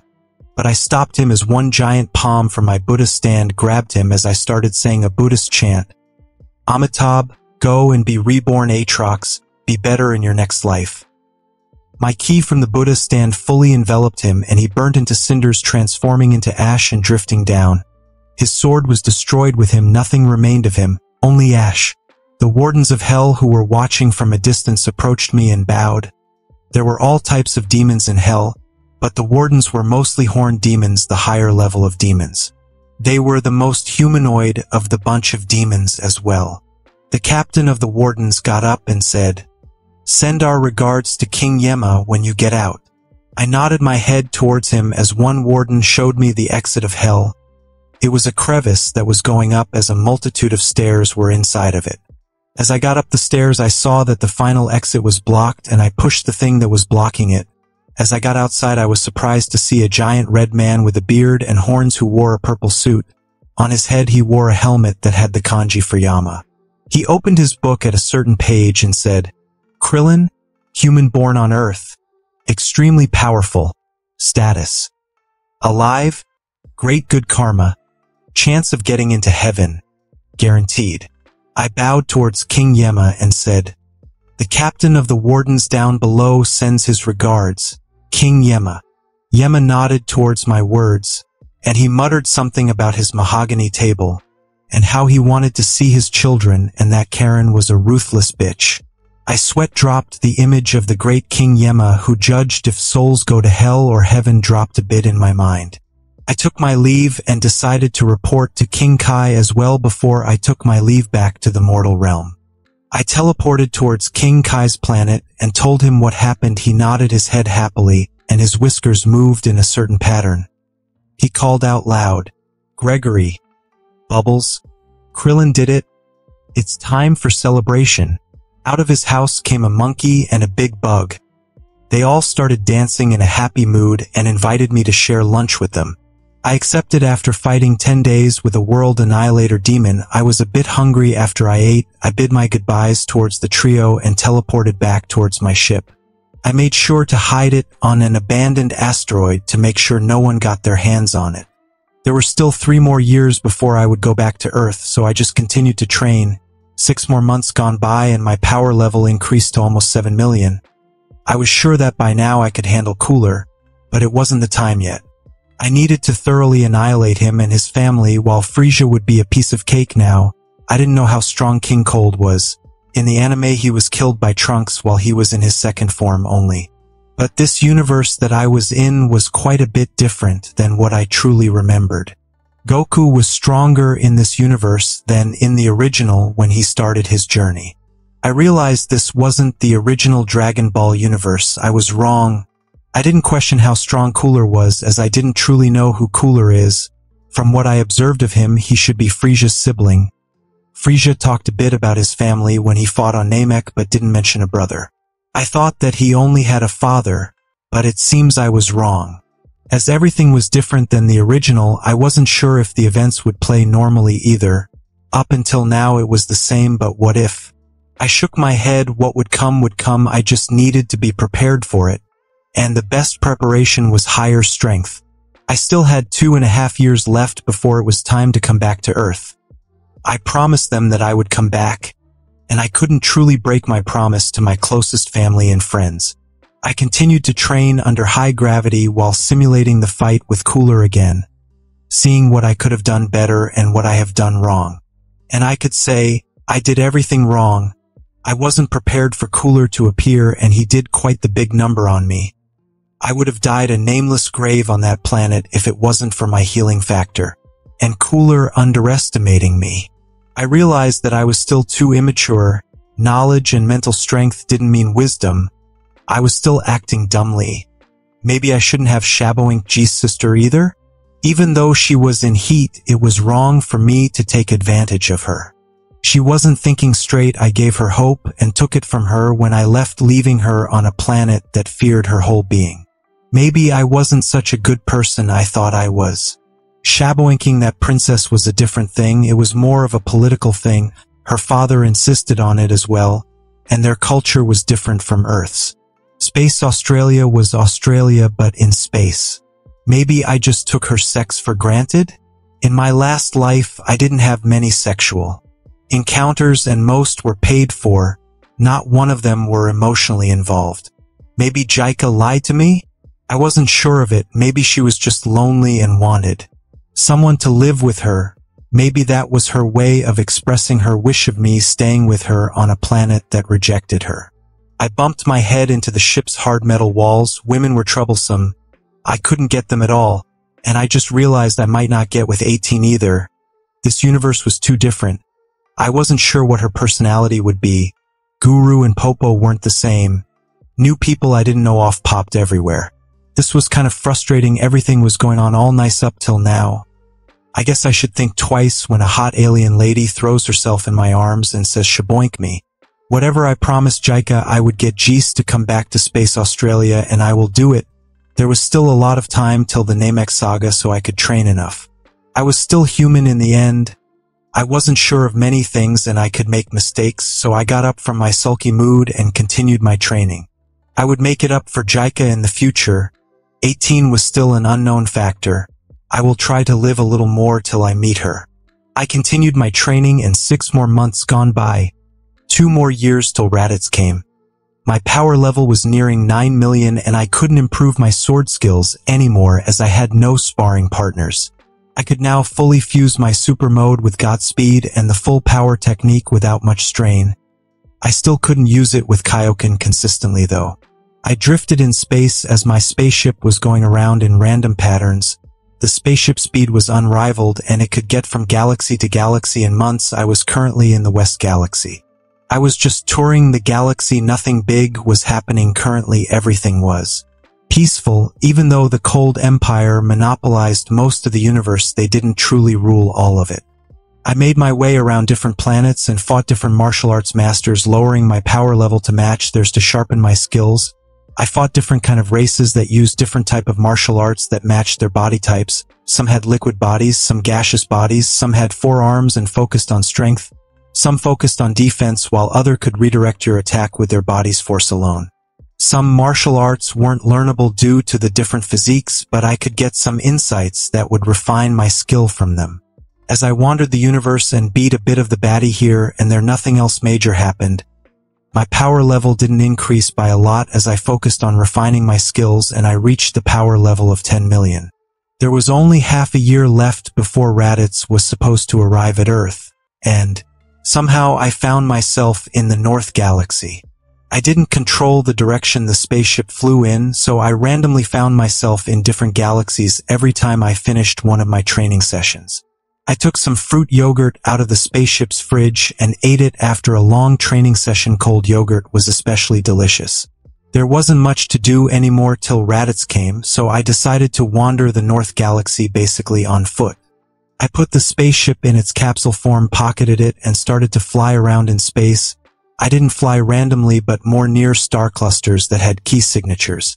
Even though I journeyed through a bunch of galaxies, I didn't visit every planet. I visited planets ranging from bug people to elves that had magical civilization, and even monsters who were in the Stone Ages. Seeing such different communities and how other races lived their lives brought a qualitative change towards my mind and soul. It was also made me realize that I wasn't the most sociable guy ever, and that I didn't show as much emotion as I was supposed to. I didn't know what to think about that realization. I was just different. As I wandered the North Galaxy in the continuity of my spiritual journey, I found a habituated desert planet. This planet was special as its inhabitants believed in Buddhism. There were Buddha statues everywhere, and everyone wore monk robes as they meditated. There were temples everywhere on the planet. I sat down under a Buddha statue and started to think. Was Buddha an actual god in the Dragon Ball universe as well? He never appeared in the anime, even in Super, where gods were appearing everywhere. There was a plaque under the Buddha statue that read in common language, Buddha exists in one heart. It's hard to cut off all ties to earthly needs to ascend to nirvana. If you can't do it, that's not the only way. Buddha is benevolent and gives many ways. Find your way inside your heart. Don't follow the words of others as they would murk your mind and way.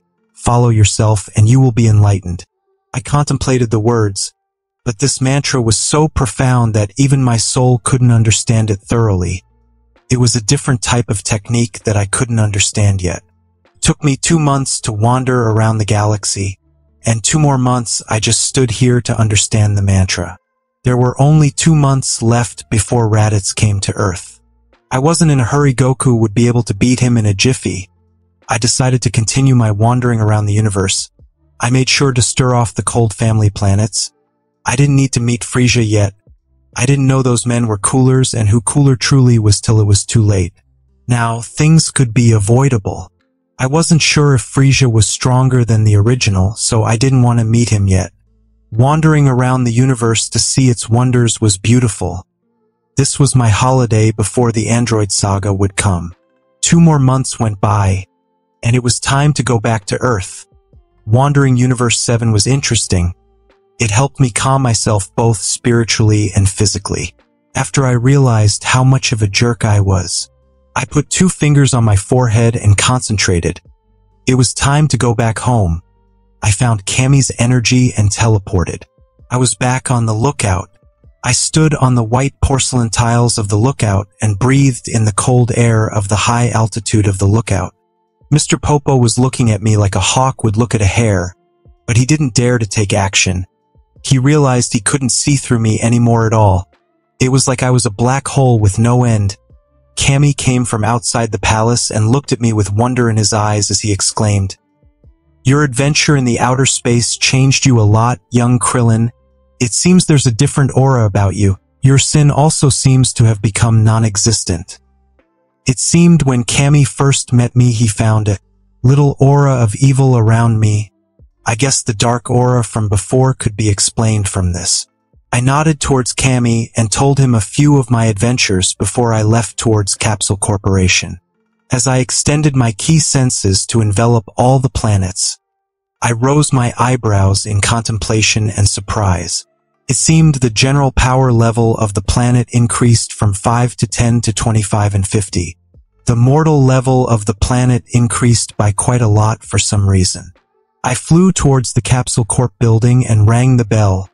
Out of the building came Bulma's mother, and she ushered me in, recognizing me as one of Bulma's friends. Bulma met with me and started to tell me about the changes that happened during the 4 years I was away. "Your invention truly increased the popularity of martial arts, you know? These people are naturally competitive, and when they saw how could they count their power in numbers and see how truly strong they were, a lot of them started to train and compare with each other." I nodded my head. It was human nature to want better things, better jobs, better lives, and now to be physically better than one another. It was a normal thing. The spark that created this phenomenon was the scouters I gave them. I asked her about the gravity chamber and ship, and she smiled. It seemed she could make it, albeit it couldn't go beyond 20 times from what she told me. I got outside and looked towards the gravity chamber installed in the courtyard. It was occupied by quite a bit of people. It was Tien, Kairatsu, Rashi, Yamcha, Goku, and even Chi-Chi was inside. Outside the chamber I could see a little kid waiting. He had a red, yellow, and green gown and a hat with the 4-star Dragon Ball on his head. It was Gohan. I approached him and made sure my face was in the most cordial expression it could do and asked him, "Who's this little guy here?" Gohan was startled as he didn't sense my approach, but he calmed down as he saw me coming in with Bulma. He bowed towards me and said, "My name's Gohan, mister." So polite, just like in the anime. It seemed even though Chi-Chi wanted to train as well in this timeline, she didn't make Gohan train yet. Out of the chamber came out all of my friends, and they all started to smile when they saw me chatting with Gohan. Goku and Rashi came forward and gave me a big hug while the others nodded at me. I could sense their power level increased by quite a lot with the help of the gravity chamber. Goku's was already at 11,000. Rashi's was at 8,000. Kairatsu at 5,000. Yamcha at 6,000 and Tien at 7,500. They all grew stronger, and I could see that they could use the Kaioken up to ×3, albeit with damage to their bodies. Hell, even Chi-Chi reached almost 2,000. I took a better look at Bulma, and her power level was around 600 as well. It seemed everyone trained after I left. I asked Goku about Gohan, and he told me that it was his son as he continued. "This little guy here, I don't know what to say. I can feel quite the high amount of power locked in him. But Chi-Chi told me that we would have to wait a few more years so that it wouldn't stunt his growth." I nodded my head. Chi-Chi's worries were unfounded, but it was normal for a human with no knowledge of scion biology to think like that. They all wanted for us to go to Kame House and make a huge party as my welcome back gift. I smiled towards them and said, "You guys go ahead. I have something to do in the city, and I will come back to Kame House shortly." I made sure to check on my bank account before I left the city, and my mouth hanged open at the number. It was so high that I could feed Beerus till he became fatter than his brother, and still live a life of comfort after for 10,000 years. It seemed people liked the Scouters so much they bought them en masse. Some of them even crushed them with their palms and acted in a Chuyuni way to make themselves look badass in front of others. Like, "OH, look at that guy's power, it is so high." Crack crunch, and they destroyed their Scouters and bought new ones. This increased the Scouter sales by 300%. I decided to buy a house in the city so I could have my base on Earth. I didn't need to live with that perverted old man, and I could visit him whenever I wanted. The house came with furnishing and everything else that was needed. It was a bit near Capsule Corporation, so it was quite expensive, but it was practically a drop in the ocean for my account. I decided to fly towards Kame House. There was no rush, and I could let them prepare the party better. After a few minutes of flying, I reached Kame House, and everyone had party hats on, and a giant cake was there. Everyone was here, lunch, oolong and pour included. Even Piccolo was here. He looked at me with a begrudging expression like he didn't want to be here, but Goku put an arm above his shoulders and dragged him into the party. Outside the atmosphere, a white sphere-shaped spaceship was making its way towards the Earth, its inhabitant not knowing what was going to happen to him after he landed on this planet. His spaceship landed in a nearby farm's land plot and made a giant crater. A fat, middle-aged man who was working nearby took his trusty shotgun from the back of his truck and made his way to see what happened. A tall stranger with a big mane of unruly hair made his way out of the spaceship and clucked his tongue as he pressed the green scouter that presided over his left eye.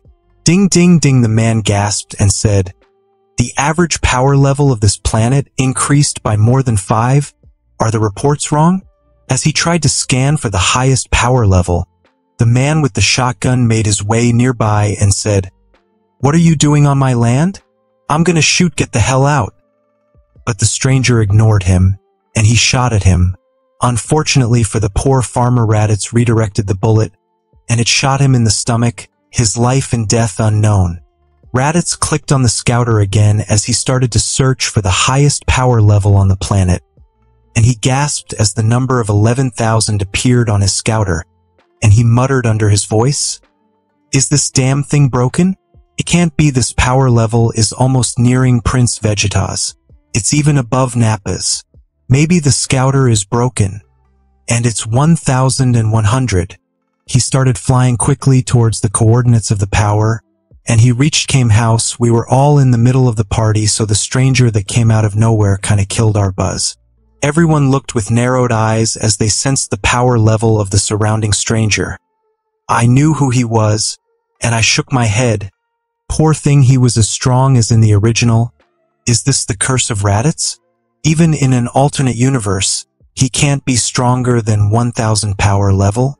He flew down, landed on the island, and chuckled while looking towards Goku and saying, "So Kakarot, you didn't do your mission, huh?" Goku muttered to himself and told Raditz, "So Kakarot was my original name? Well, whatever, now I'm Goku and I grew up here on Earth. So it doesn't matter if I had to exterminate this planet's inhabitant or not." Goku still remembered that when I taught him the fake moon technique, I also gave him tidbits of Scion history, so he knew what the mission was about. Raditz sneered and said, "You grew pretty strong on this backward planet, even being a bit stronger than myself, but you are still not even able to touch Nappa's or the prince's shoes. It would be better if you and your friends would just give up this planet." Goku was ready to show Raditz how wrong he was, but Chi-Chi interrupted him and said, "Darling, it's just a weakling. Why don't I handle him and let you do whatever you want with him later, since it seems he is of your race?" Goku nodded and said, "Okay then, Chi-Chi. All the training you did with us made you quite strong, so you can handle this guy easily."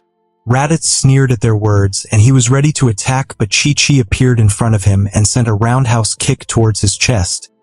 Raditz didn't even see how she did it. She was practically a blur to his eyes since her power level was double his, and he had no techniques. He was a low-class Scion who didn't have access to the fake moon technique, so he couldn't even turn Oozuru if he wanted to. It was in the middle of the day, so there was no chance for a comeback. Chi-Chi beat the snot out of Raditz, his armor cracked, his scouter broken. He couldn't even call for backup, nor anyone could hear anything else besides initial conversation that happened between us.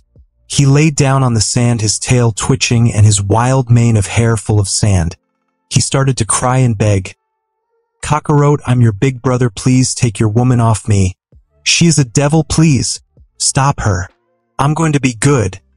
I'm going to join you. Just stop her." It seemed Chi-Chi gave Raditz PTSD already. Goku motioned with his hand and Chi-Chi stopped abusing Raditz's body, and he asked him, "So you are my brother? What about the rest of the family? I'm not sure about what happened to our race, but I heard we are pretty much extinct." Raditz got up from the ground hastily as he trembled from the pain and his injuries while he explained, "Well, brother, our home planet was supposedly hit by an asteroid, and only very few of us survived, the ones who were sent on missions at the time, the only confirmed alive Scions. Are you, me, the prince, and the Imperial advisor Nappa?" Goku nodded his head. He finally found some of his original family, and he seemed he didn't want to kill Raditz. He could be redeemed just like Piccolo was, and he was sure he could keep him in check with his higher power level even if he decided to train him. I was there anyway, and I didn't show my true power level yet to everyone else. All they could feel was mind-numbing energy from me, so they didn't ask. Goku gave Raditz a senzu bean, and he ate it not knowing what it was supposed to do. But after all the damage he took from Chi-Chi healed up and his power level increased by 300. He started to flatter Goku and said, "Wow, brother, you have such magical things. They are way better than the healing chambers of the Frisia Force." Bulma perked up at the mention of healing chambers and dragged Raditz towards her, so he could explain to him what it was all about. After hearing about the wonders of the chambers, Bulma immediately started to draw some schematics basically out of God knows where. Raditz was scared of Chi-Chi and the others as he realized that the scouter didn't malfunction. Outside the planet and the Milky Way galaxy in far, far away place, a short guy with a blue and white armor who wore white gloves on his hands and had a red scouter stood on the body of an insect humanoid as he ate his remains. Nearby, a buff, bald man with a mustache and no armor, wearing only underwear, was sunbathing while also eating some bug remains as he said, Vegeta, it seemed Raditz's connection with his scouter was cut out. Should we go after him? Vegeta sneered and said, let's see where that fool lost his connection on. Oh, planet Earth, wasn't Raditz supposed to get his little brother from there? Do you think his brother became stronger and beat him to the ground? Nappa chuckled and said, the probability of that happening is quite high. Isn't that right, Vegeta? Vegeta chuckled and said, yeah, alright, That Buffon could have gotten his butt beat from his little brother from what we know about him. Let's go to Earth and recruit this cockroach since the fodder Raditz is probably dead. Raditz suddenly sneezed on Earth as he was handed a piece of the giant cake. Poor told him bless you and Raditz nodded his head at the little cat. He had a feeling like someone was cursing him. I observed Raditz thoroughly to make sure he had no other intentions, but it seemed he was cowed by the power levels that were way above his. Even Piccolo's reached almost 6,000, and he didn't even train in the gravity chamber due to his stubbornness from what I heard. I guess that's why Kami had such a ruddy complexion when I met him. Now that Raditz has been cowed with no action on my part, it was time for some relaxation for me till Nappa and Vegeta came 2 years later. I could even make a dojo on this planet and spread my techniques so I could increase its mortal level. It could make Beerus happy and give him no reason to even think of destroying the planet. Beerus spared the planet in the original because of Goku, but I think he spared it more because he was a glutton who loved Earth's food. It was time to make a dojo and spread my techniques on this planet. Maybe I would try to do it in the whole universe. In the future, we would be excluded out of the chance of being erased if our mortal level was high enough. After the party ended and everyone made their way back to their own homes, I decided that I would put my plans in motion. I bought a large plot of land near the city and used my money to create a huge dojo with all the normal training equipment and something extra that I created using my materialization skill. It took no more than 3 days to finish everything, and I even added ads on television, on billboards everywhere. When people heard that an ex-Budokai Tenkaichi World Tournament winner opened up his dojo, and they could learn from him, all of them came towards it like a moth would be drawn towards a flame. There were thousands of people waiting outside the dojo, clamoring and pushing each other wanting to enter. I made my way outside. Behind me was Raditz. He would be an instructor in the dojo. He had to earn his bread somewhere. He couldn't be lazy. He could teach people normal key techniques and how to fly. It was good enough for these humans who thought that flying was a myth, and they could never do it with their bodies. I officially opened up the dojo and everyone entered. It was much more spacious than what the outside would indicate. It was full of training machines, weighted clothing that could be used and taken away if they had a subscription, and special new healing chambers supplied by Capsule Corporation. Bulma wanted to test out the healing chambers at my dojo. I already knew of their effectiveness, so I agreed. We also had gravity machines, but those would be for later. Many people came from around the world to train in and there was even that Indian guy from before who got beaten up during the first Budokai tournament we joined. His name was Nam. I motioned towards him and he bowed. His power level increased to 100, and it seemed he knew how to use ki, but not that well. I could make him my second instructor after I trained him a bit. I told him a special mantra to train his body and mind and put him on his way. I told him to report to me his progress every day. I got up on a podium specially made for this occasion and sat cross-legged on a pillow up on the podium. Everyone looked at me strangely, but I coughed a bit and said, "From here I will teach you a special mantra that you will all train in diligently every day so you would become stronger. You will be able to train your body while you chant this mantra at the same time to increase your training speed, but not everyone will be able to endure it. I will say it only once, so remember it well." As I started to impart the mantra, everyone took a serious look in their eyes as they started to decipher it. Not everyone was talented in martial arts, but some people could recall the whole mantra from the first time they heard it. These people with friends who didn't understand it from the first time would explain it so everyone could train with it. It seemed this batch of people weren't greedy and wanted their friends to grow with them instead of letting them down. I nodded my head. This was a good mentality for the humans to have. I left, letting Raditz take care of the menial questions while I entered in deep meditation in my room. I learned how to refine my ki and increase its quality with mediation while also purifying it into a higher being of ki. It was pure gold and gave a soothing feeling. It was just like my Buddha stand transformed ki, but purer and truer. Right now, not even 1% of all my ki was transformed, and it would take me years and years of purifying it to reach perfection. But I could feel that it would bring a qualitative change to my whole body and spirit when it would be done. After a round of meditation, I decided to leave the dojo.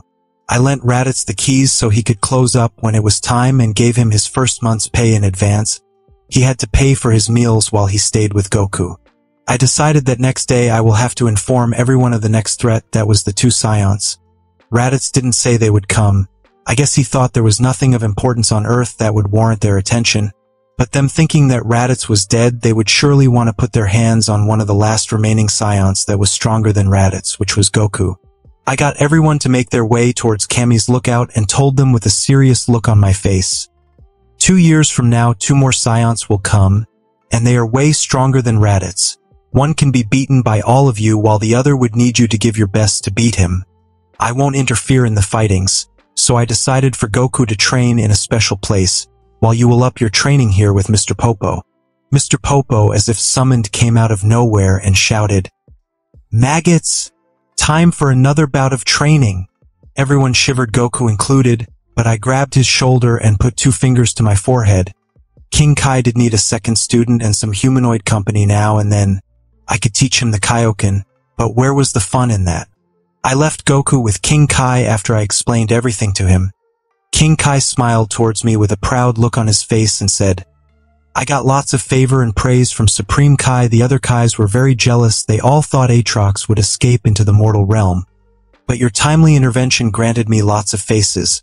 I could do you this favor and teach this lad here the Kaioken and Spirit Bomb."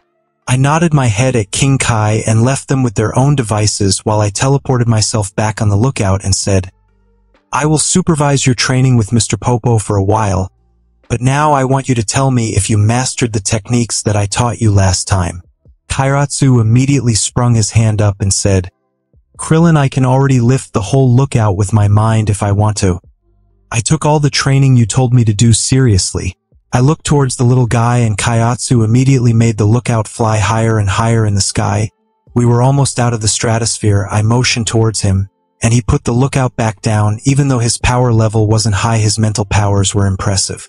Tien's third eye started glowing as his power level multiplied by 5 times, but he immediately gave up using it. It took too much of a burden on his ki and body to increase his power level by 5 times.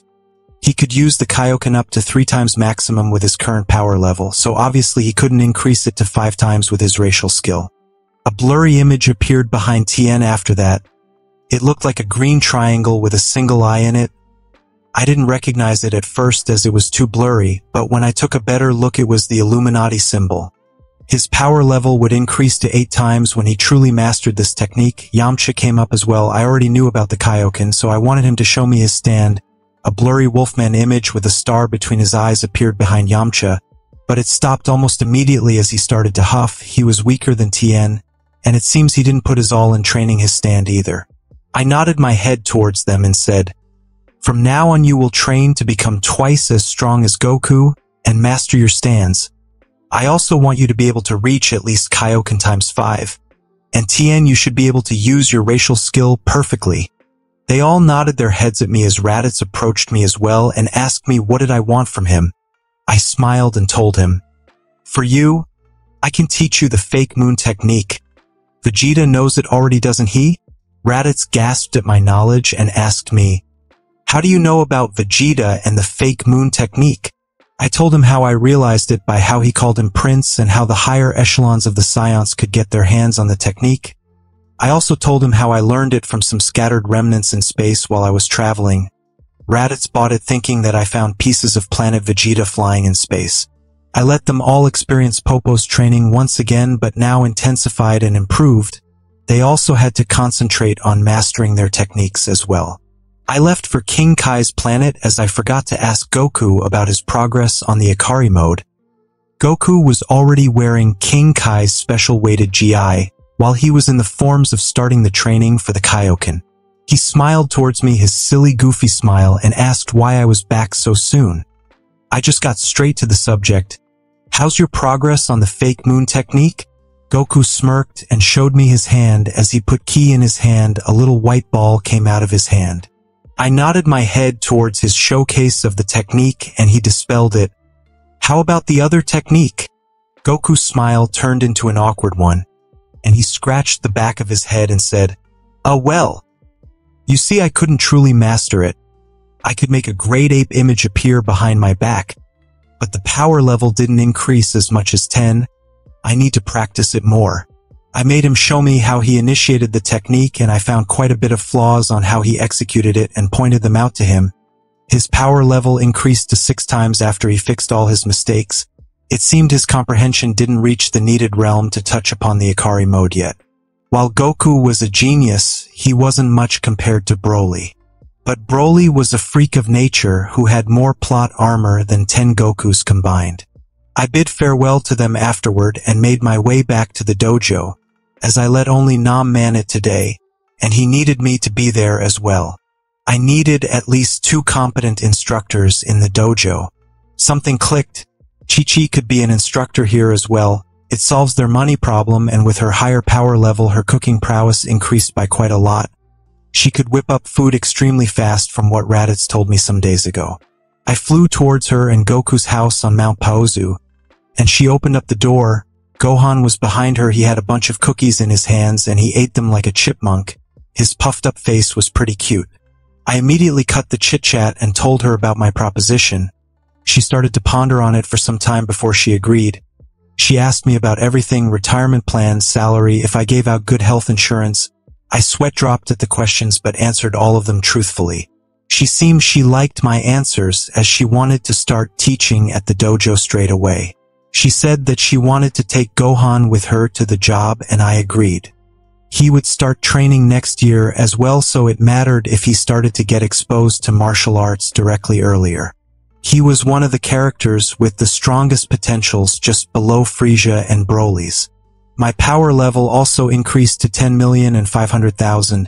I also stabilized the combination of my techniques, and I could use the super mode with my full power technique Godspeed and Kaioken up to ×3 with a bit of effort.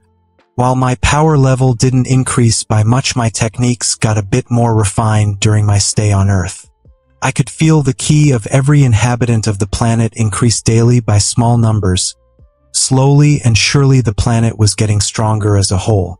Ki was internal and not breathed in from the universe. Planets would benefit if the population was strong. The planets would get infused with ki from the population as the environment would grow stronger and more hospitable for intelligent life forms. Right now, the damage that was done to Earth due to pollution and irresponsible wars was slowly but surely getting reverted. Earth as a whole was getting stronger every day, itself as well as its inhabitants. After feeling the changes all around the planet, I could surely say that I was getting in the right direction with everything, considering Earth's well-being. Maybe I should let all of the Scions know the truth about their planet when they would reunite with each other. I would make sure Vegeta and Nappa knew their place. Yes, Scions were battle-thirsty warmongers who did kill the truffles to take their planet, but their potential was extremely great and they could be redeemed. Vegeta became the kind of loving father in Dragon Ball Super, and he cleansed away all his prior sins by saving the universe with Goku a couple of times. Nappa was a blank slate for me. I knew jack shit of the guy. He was big, mean, and ruthless from what I saw from the anime when he fought the Z Fighters. He disarmed Tien and wanted to kill Gohan. If it wasn't for Piccolo's interference at the end, Gohan would have become space dust. There were only 6 more months left before Nappa and Vegeta landed on Earth. Somewhere in the galaxy, 2 pods were flying near each other. Out of one of them came the voice of Nappa, who asked continuously, "Vegeta, are we there yet?" Vegeta responded, "No," and it went so on, so forth till they would reach Earth. I think both of them would be convinced, just like Raditz. Goku should already have reached the power level of 40,000 by now, and he should be able to use the Kaioken well enough anyway. Even the human Z fighters would be able to beat them by now. Mr. Popo's training was scarily effective for some reason on them. I think even Kaiotsu would be able to transform Nappa into a pancake on the ground with his mental power by now. He might not be able to beat Vegeta with it, but Nappa would be a goner. I could feel their powers increasing every day as they trained. They even mastered their stands, but they still couldn't combine them with the Kaioken. Their bodies were too frail, even though Popo whipped them into shape by torturing them. Training them thoroughly every day without rest. He even mass-fed them senzu beans, which now were in abundance due to Yajirobe not stuffing his face full of them every 10 seconds. Korin also told me when I last visited that the more beans there were, the faster the newly planted ones would grow. He said that the old ones' magical waves would influence the newly planted ones and accelerate their growth.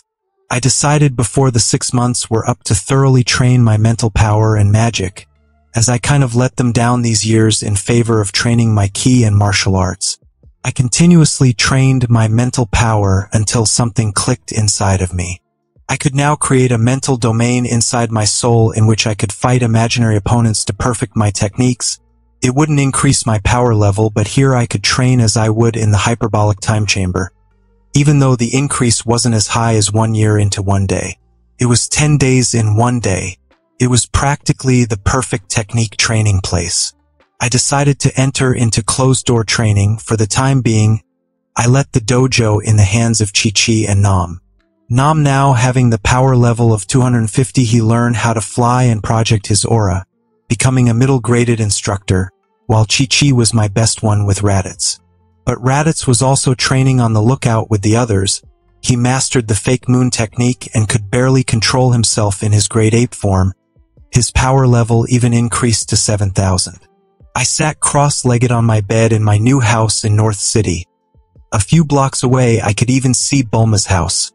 Clearing my mind thoroughly, I started to stop all distracting thoughts and enter into a limbo state. Nor alive nor dead. My breathing became so slow my heartbeat was almost nil. But if you would put your hand on my chest, you would still feel a weak bump. I entered my mindscape, and there was nothing there. As I just unlocked it, nothing appeared in it till I willed it. The best way to train your techniques is in the battlefield, so I decided to create one. All around me, countless dead bodies appeared, some impaled, some decapitated or eviscerated. Flags appeared around some of the bodies depicting a red and black symbol with words that read in a special runic tongue that meant Noxus. Out of the pile of bodies, a giant of a man with an axe as big as him appeared. He had an iron jaw and a furnace embedded in his stomach. He was bald and he wore armor. His skin was sickly gray like an undead as he shouted with a low voice, "Charge for Noxus!"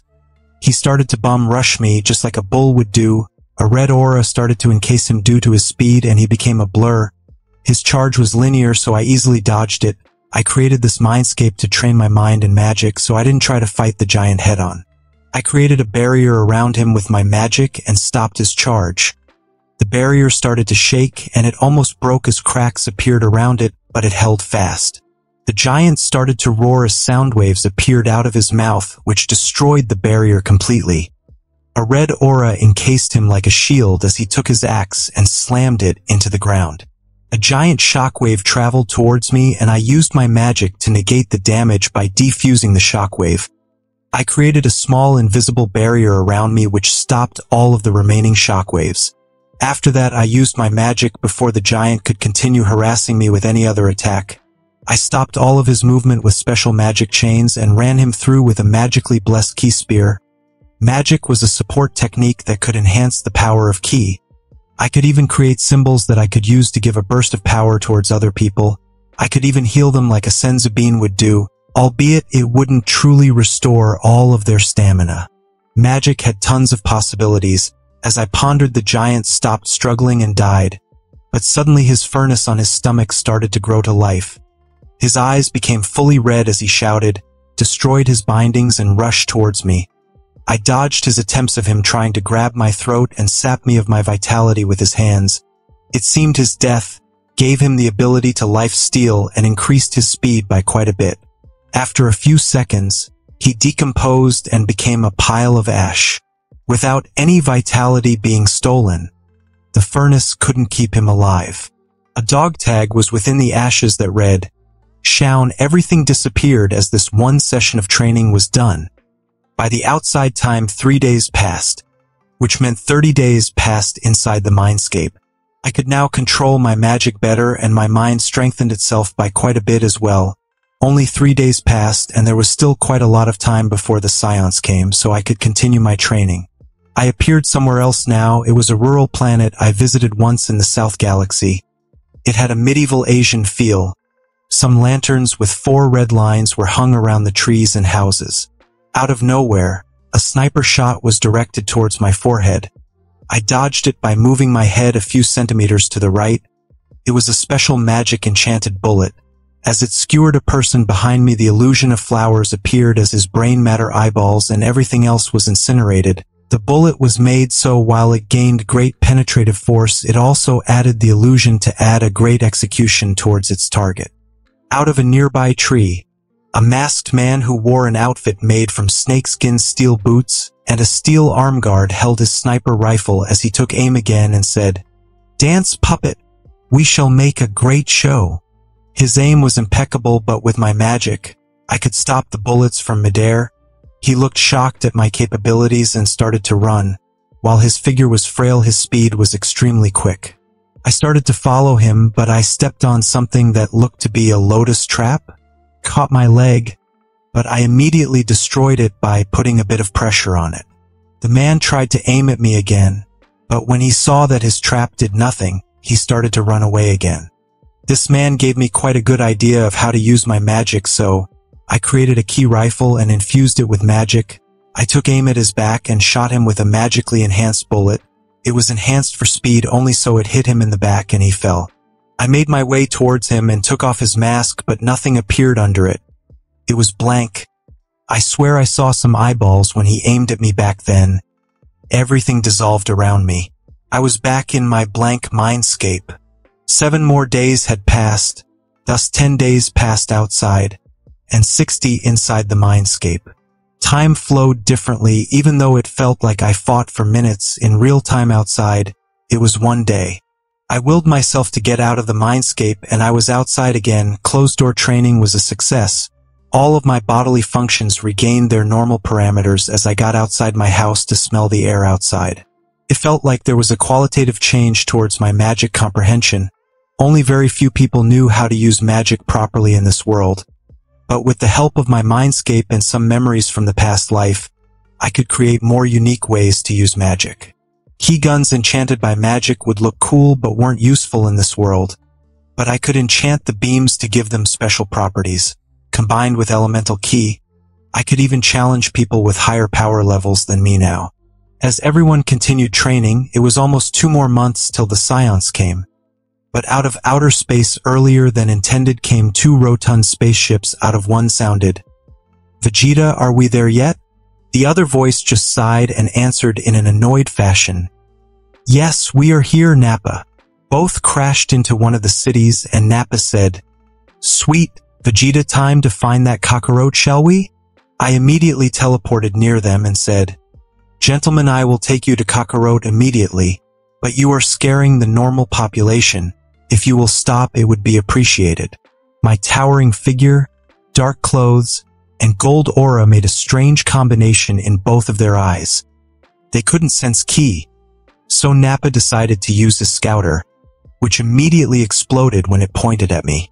Nappa started to stutter immediately.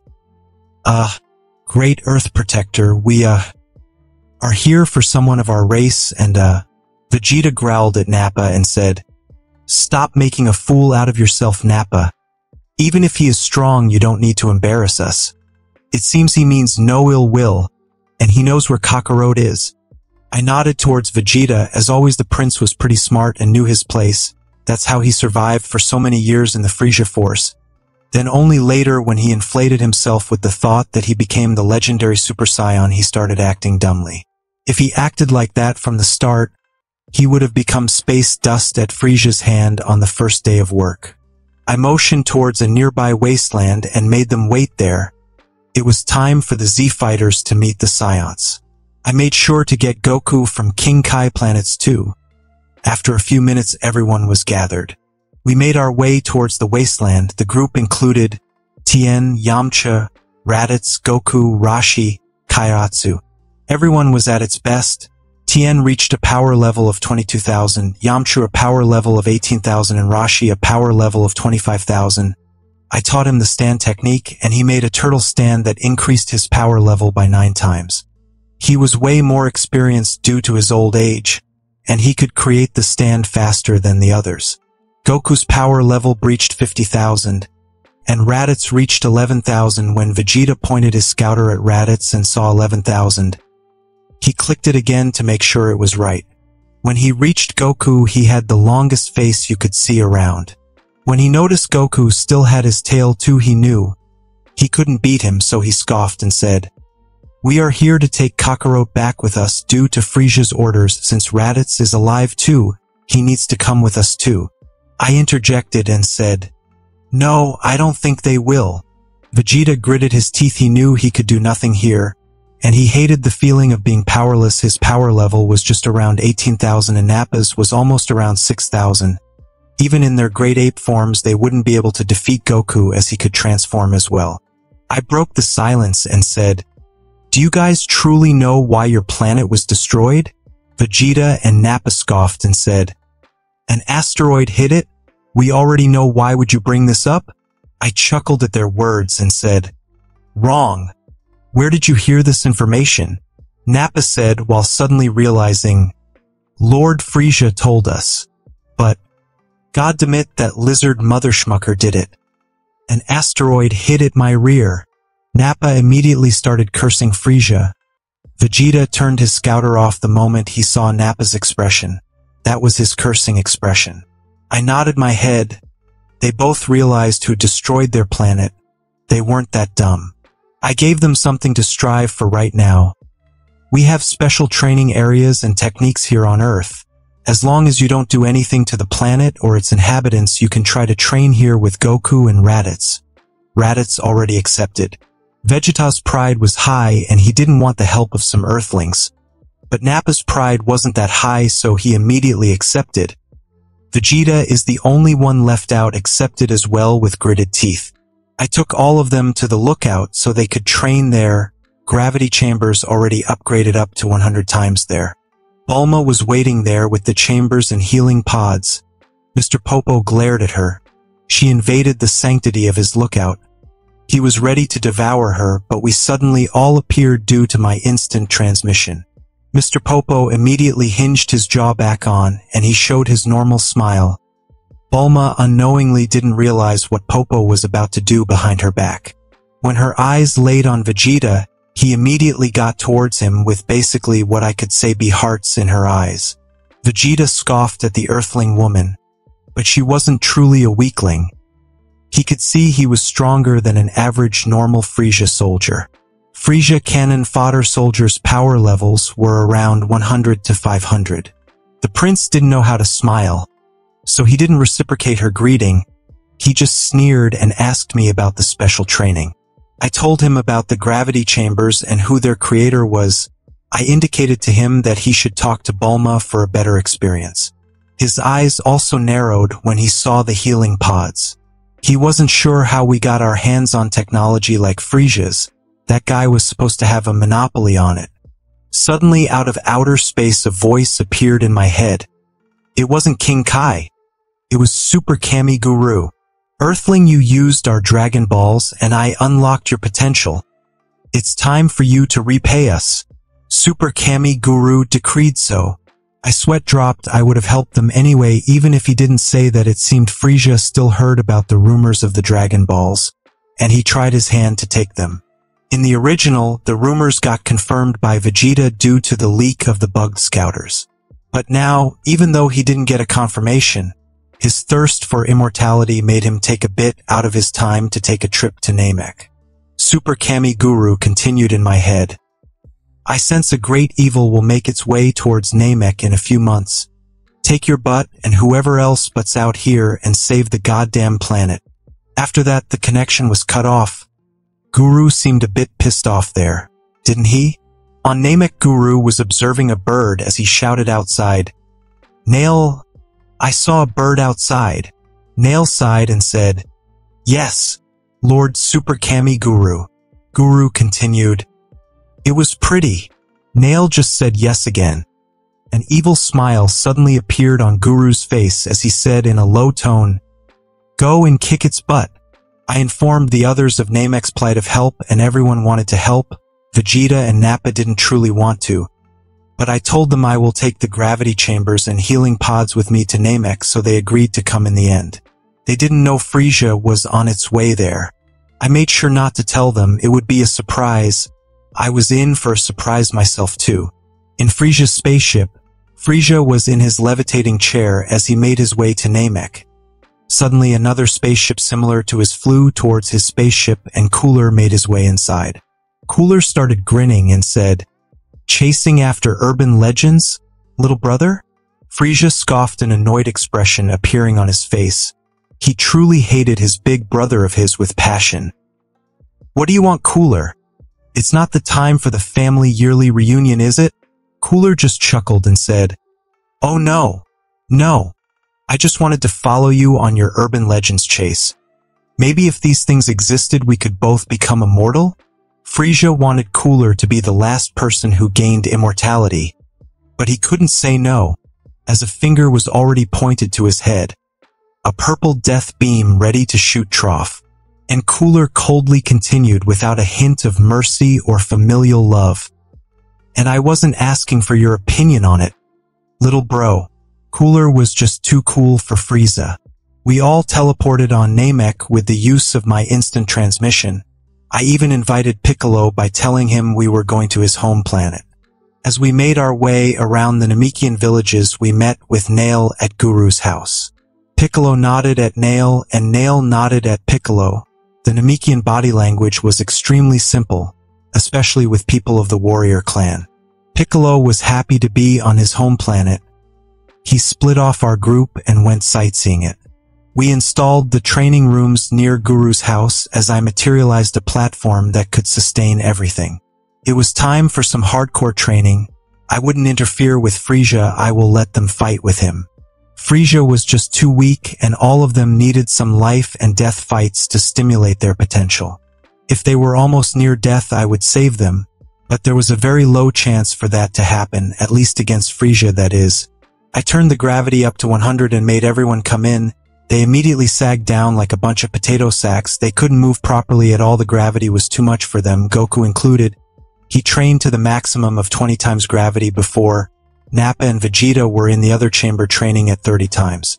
After they got used to it, I will make them train with all of us here. I let their bodies get used to gravity and used my magic healing to heal their bones and muscles, facilitating an increase in power level to Goku and letting the humans get used to gravity better.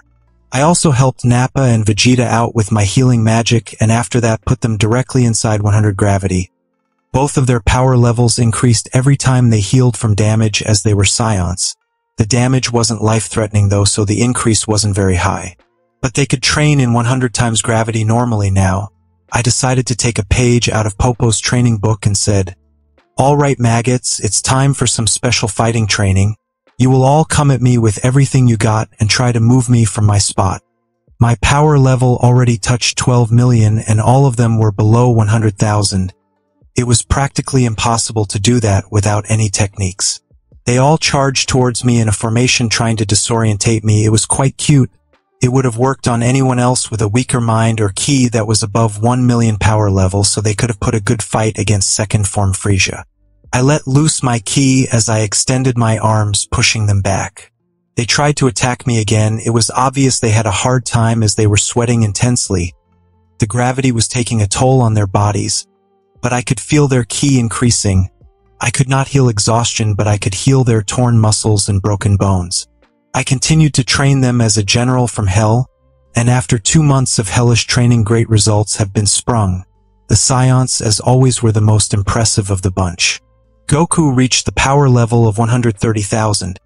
Vegeta reached the power level of 90,000. Nappa the power level of 70,000. Rashi's power level increased to 50,000. Tien's to 45,000. Yamcha's to 40,000. Raditz to 35,000 and Kaiatsu's to 20,000. Piccolo also came back and joined us in the training, reaching a power level of 49,000. It seemed his journey among his people made him want to protect the planet against the evil that was to come. He trained like crazy, and his motivation made everyone else train like crazy as well. My power level didn't increase by much, but teaching others makes you reflect upon oneself, so my techniques improved by quite a bit. I was sure I would even be able to take Cooler out now if we fought again. Vegeta was grumbling. He didn't like taking what was he thinking was charity from me and the others. He could have trained on his own. But he realized that his power level wouldn't have spiked so much just by sparring with Nappa on a godforsaken planet. He also didn't like how the low-class clown Kakarot surpassed him in power. He was the prince, the super elite. After he learned how to sense ki, he immediately challenged Goku to a fight. Kakarot, I'll show you what a true Saiyan elite can do. Goku smirked and said, I'm pumped for a fight with my fellow Saiyan as well, Vegeta. Vegeta scoffed but didn't continue talking. He immediately started to charge his purple ki. As it started to shake, the whole planet. Nail was watching, and Super Kami Guru had his window open so he could spectate. As well, he was eating popcorn while saying, Nail, get me more butter. Nail looked at Super Kami Guru with a puzzled look.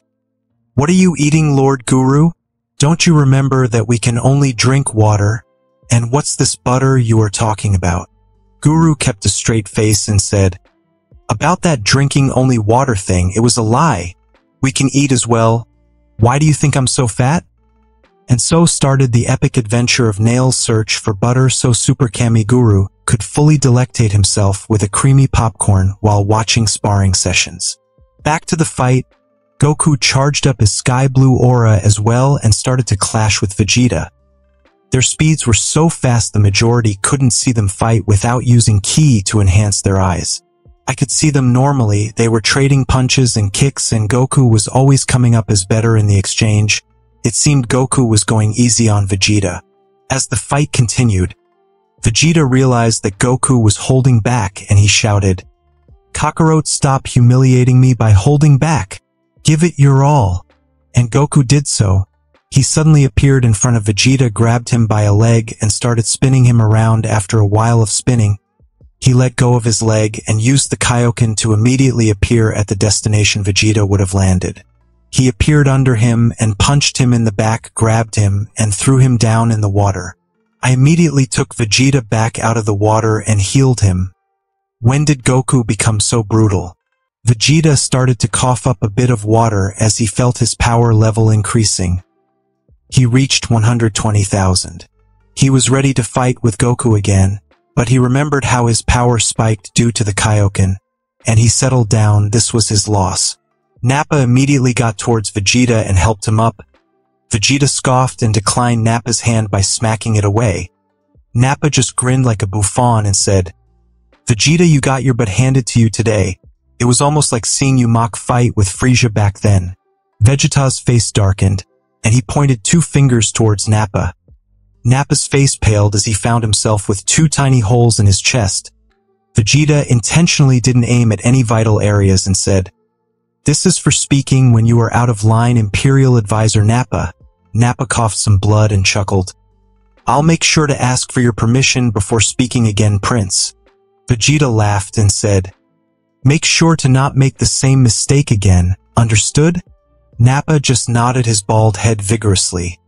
I came near him and healed both of the holes in his chest, his power level spiking towards 75,000. Goku motioned towards me with a smile on his face. It seemed he wanted to show me something. Out of the corner of my eye, I could see Bulma patting Vegeta on the back and consoling him. Vegeta seemed pretty grim, but didn't refuse her pats. I followed Goku and entered the gravity chamber with him. Immediately his eyes turned feral and his power grew. His power level multiplied by 10 times and an Ozuru image appeared behind him for a brief second. His smile turned wider as he waited for my comments. Good job, Goku. It seems you have mastered the Ikari mode. Now you can use the power of the Great Ape form without the cumbersome increased body size. Goku nodded his head and he reverted his transformation. It's all due to your teachings, Krillin. You are so knowledgeable about this kind of stuff. Where did you even learn all of it? I chuckled and answered him truthfully. Well, for one, I got some of my knowledge from my travels around the universe, and the other, well, I used the Dragon Balls to gather some needed information. Goku nodded his head. He wouldn't question anything that was involved with the Dragon Balls. He witnessed their prowess firsthand. After 20 more days, I could feel giant malevolent ki and a smaller malevolent ki approaching Namek. It seemed Cooler decided to butt in Frieza's gig this time around. I took everyone and entered Guru's house and said, Great Super Kami Guru, could you unlock everyone's potential so we would have a better chance to ward off the invaders? Super Kami Guru looked at us through his almost closed eyes and said, The one with the hippie troll hair and the bald one with the mustache gets no potential unlocked. Vegeta growled and said, We didn't need your so-called potential unlock anyway. Nappa, let's wait outside. Nappa complied with Vegeta's wishes and walked outside with him, waiting for the others to get their potential unlocked. Kaiotsu's power level increased to 70,000, Yamcha's to 120,000, Tien's to 170,000, Goku's to 1,500,000, Raditz to 200,000 and Rashi's to 180,000. Vegeta growled outside as he sensed the new power levels. He was already at 150,000, while Nappa's breached 95,000. Everyone was ready for the incoming fight with the two tyrant Frost Lords. Frisia's giant spaceship entered the planet's atmosphere while Coolers waited outside of it. They landed and the grunts made their way outside the spaceship, ready to unleash hell upon Namek's peaceful land. Unfortunately for them, we all made our way towards the spaceship and the grunts became space dust. Out of the spaceship, Frisia, Cooler, Dodoria, and Zarbon flew out. Cooler narrowed his eyes at my presence while Frisia looked puzzledly at Cooler, then at me and asked, "Do you know this bald noseless thing, brother?" Cooler gritted his teeth and said, "He is the one who injured me back then." Frisia gasped. He remembered how he made fun of Cooler some years ago because he came at the family reunion battered and took a beating from him because of that. Frisia knew there was no chance of interfering in Mai and Cooler's fight, so he glanced at the others, and when he saw Vegeta, he started smiling menacingly. "So this is where you hid, Vegeta, you rat. It seemed my benevolence didn't stop you from trying to usurp me." Vegeta spat on the ground and growled. "Benevolence? What benevolence? Killing my entire race and destroying my planet? That's what you call benevolence, Frisia?" Frisia chuckled and said while seemingly reminiscing, "Ah yes, those fireworks were quite sublime. Planet Vegeta made a great show before it became space dust." Vegeta, Nappa, and Raditz gritted their teeth in anger. Goku looked solemnly towards Frisia as well. Even though he didn't know anything concrete about his race besides that they were space pirates, he still felt bad about their fate. I intercepted Cooler as I used 5 of my 6 dots, increasing my power level to 384 million. Cooler immediately powered up to his maximum in his normal form, and we took the fight out of Namek's atmosphere. On the planet, Frisia remained and said, "Dodoria, Zarbon, you stay back. Their power levels are too high for you. Call the Jinyu Force for reinforcements. I still need some grunts to gather the Dragon Balls after." Goku looked solemnly at Frisia as he started to charge his Kamehameha. Frisia immediately powered up towards his second form and charged forward. Vegeta was ready to kill both Dodoria and Zarbon. But before they both died at Vegeta's hands, they could still use their scouters to call for the Jinyu Force. Vegeta laughed and said, "Killing Frisia's minions and his Jinyu Force will feel pretty well." Frisia growled towards Goku as he transformed in his third form, and Goku used Kaioken ×2 to fight against him. In the atmosphere of planet Namek, I was confronting Cooler for the second time, and this time around I wasn't going to be the one who lost. I was staring down Cooler as he kept his guard up against me. He saw how some of my dots were shining on my forehead, and he knew I was already above his power level a bit. He was already trying to go on his 5th form. Cooler said after we stared at each other for a while, "Your survival intrigues me. It seems you can also survive in space as my clan can. Your lack of nose seems to explain you not needing oxygen though." I kept a serious face at his words. Goku could technically fight full-power Frisia with a combination of Ikari mode and Kaioken without the need of Super Saiyan. Hopefully, no one would die against Frisia.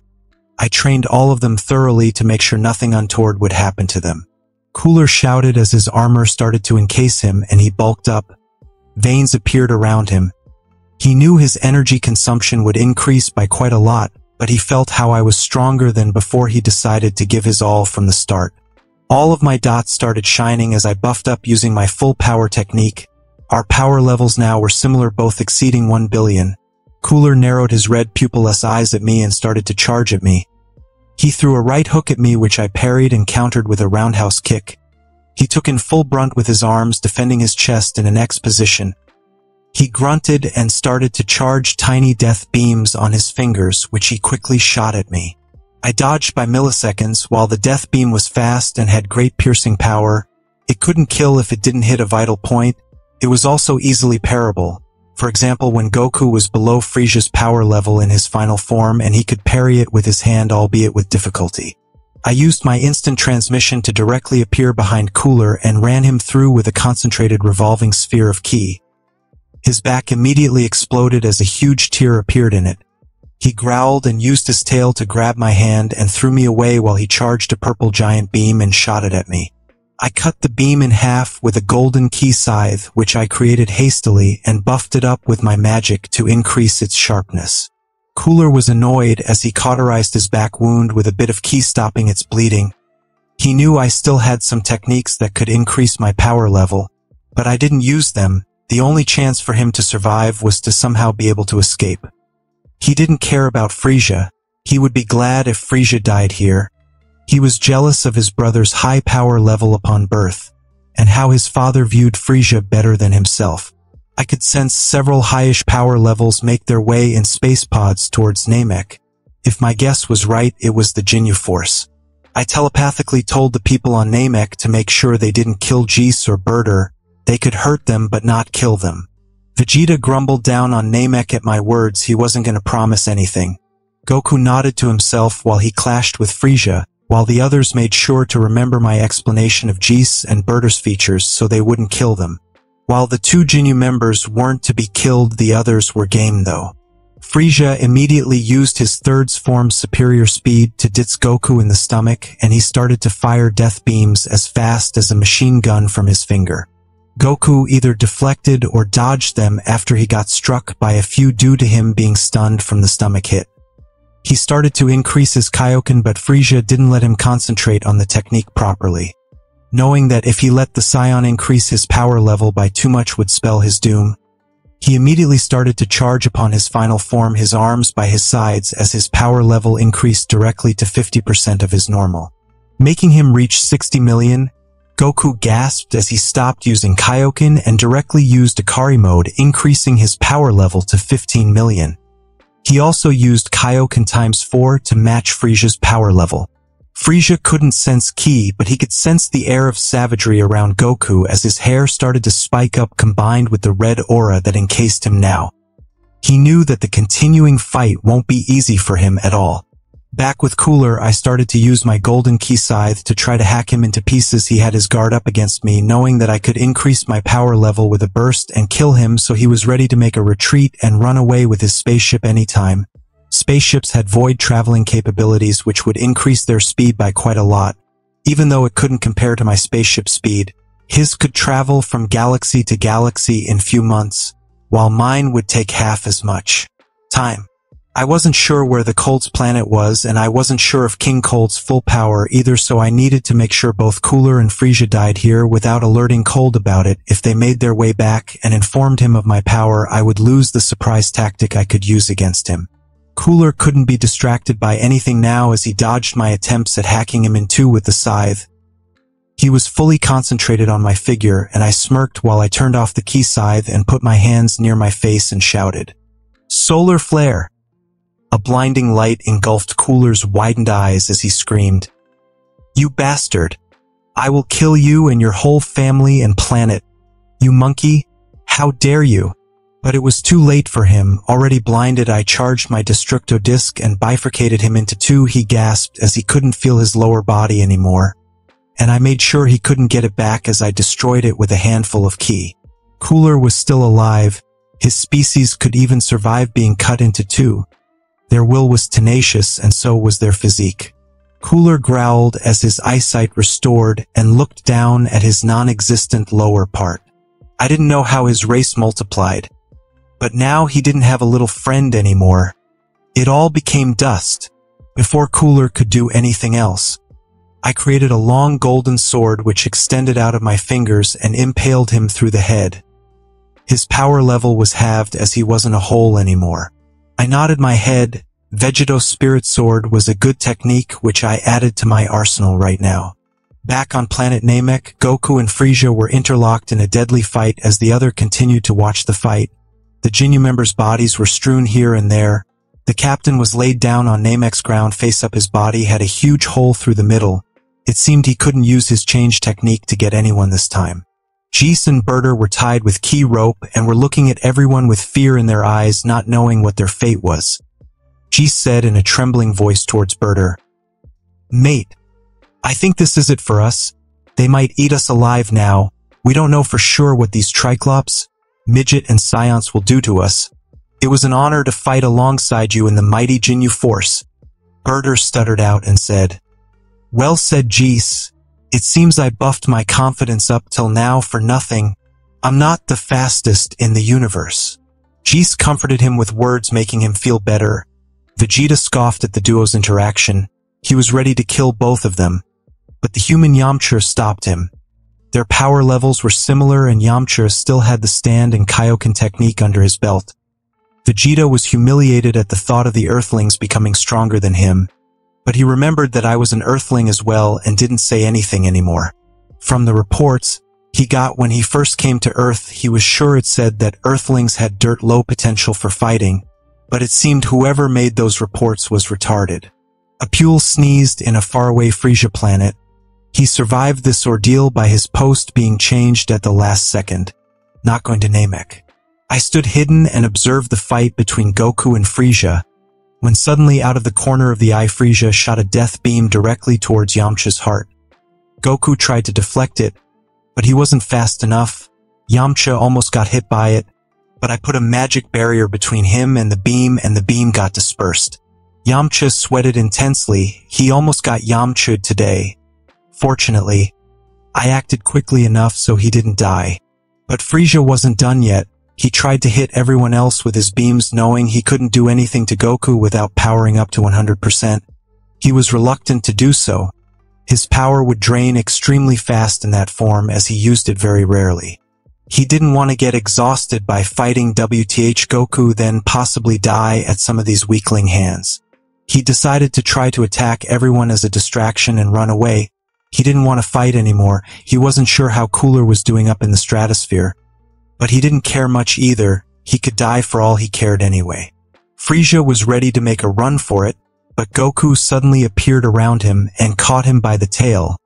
He was ready to do his famous meteor combination. Goku threw Frisia and appeared in front of him, catching him. The impact of the throw and the immediate catch immediately put a burden on Frisia's body. Goku hit Frisia directly in the chest, making him fall as he started to fly up and charge a Kamehameha at him. Frisia tried to get up, but he was disorientated and his whole body hurt from the attack. He knew he couldn't hold back anymore as his body buffed up and veins appeared all over it. He charged a giant beam in his left hand and shot it at Goku. Goku also shot his Kamehameha over, and they clashed in midair. The power between them reached above 120 million. Frisia was giving his all and was breaking his limits. Goku increased his Kaioken, and it started to push the beam back down to Frisia. Frisia grunted as a maniacal light appeared in his eyes. If the Emperor of the Galaxy was going down, he was going to take some people with him. He was ready to directly shoot the planet with his other hand, but I stopped him with my telekinesis.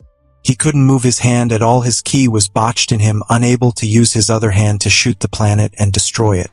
He looked at me with fear in his eyes and realized that Cooler was already dead. His brother's strongest behind his father was dead.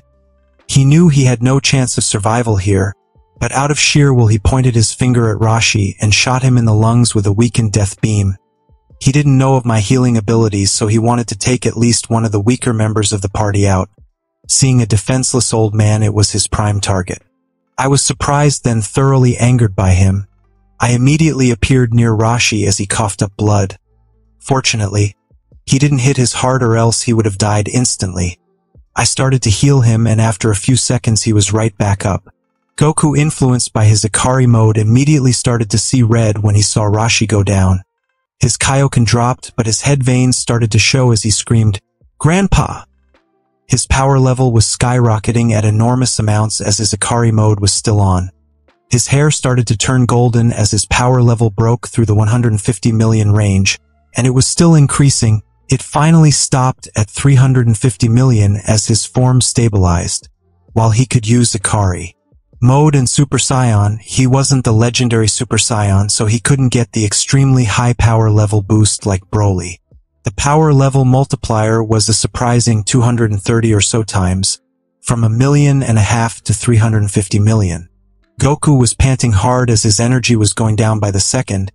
It seemed his body couldn't adapt to the combination either. He would need to train long and hard to master it. And if he ever lost his tail, he couldn't use the Ikari mode combination either. Of course, I was already impressed that he could reach this power. Goku started to calm down as his reason got back to him. He saw how Rashi was okay. But he didn't drop his transformation. He charged a Kamehameha wave and extinguished Frieza from existence right then and there. It seemed Ikari mode and Super Saiyan influenced each other and made the user way more uncontrolled and ruthless. Goku's combined transformation dropped, and he flew slowly to the ground where he collapsed. Raditz came over and gave him a senzu bean which he swallowed, and he immediately got back up. His power level doubled to 3 million. Vegeta was looking at Goku with envy, seemingly realizing that was the legendary transformation of the race. Nappa was looking at Goku with stars in his eyes as he made his way towards him and asked how he did it. Goku seemingly tried to explain, but he didn't know where to start. He just transformed once, and he wasn't sure of the certain trigger behind the transformation besides immense rage. Vegeta listened to the explanation from some distance away. Raditz was also listening. All of them wanted to become a Super Saiyan as well. I let them talk with each other, while Guru nodded from his seat and told Nail, "Nail, go gather the Dragon Balls, it's time for my TV." "But Lord Guru, we do not even have cable on the planet." "Wish for that as well then. Get your butt in shape and go wish for it." Piccolo's sweat dropped at the interaction between his fellow Namekians when suddenly Nail came towards him and said, "Brother, I can't take guarding this guy anymore. Let me teach you a special technique which will increase your power level and relieve me from this eternal torture." Nail immediately grabbed Piccolo's hand as he started to transform into Blue Ki and disappear. Piccolo's power level immediately increased to 3,500,000, and it seemed like it would increase even more in the future. Guru immediately shouted as he pointed at Piccolo's head, "Nail, I know you are in there. You can't shirk of your responsibilities. You took a vow."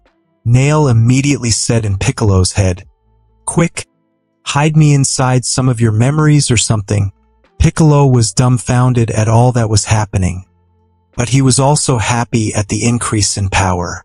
So he did just like Nail asked him. Guru tried to sense Nail again, but he thoroughly disappeared. Out of nowhere, a little Namekian was summoned by Guru and said, "Den, from now on you will be the next guardian. Your first job, acquire television and cable." Den was flustered and he didn't know what to say.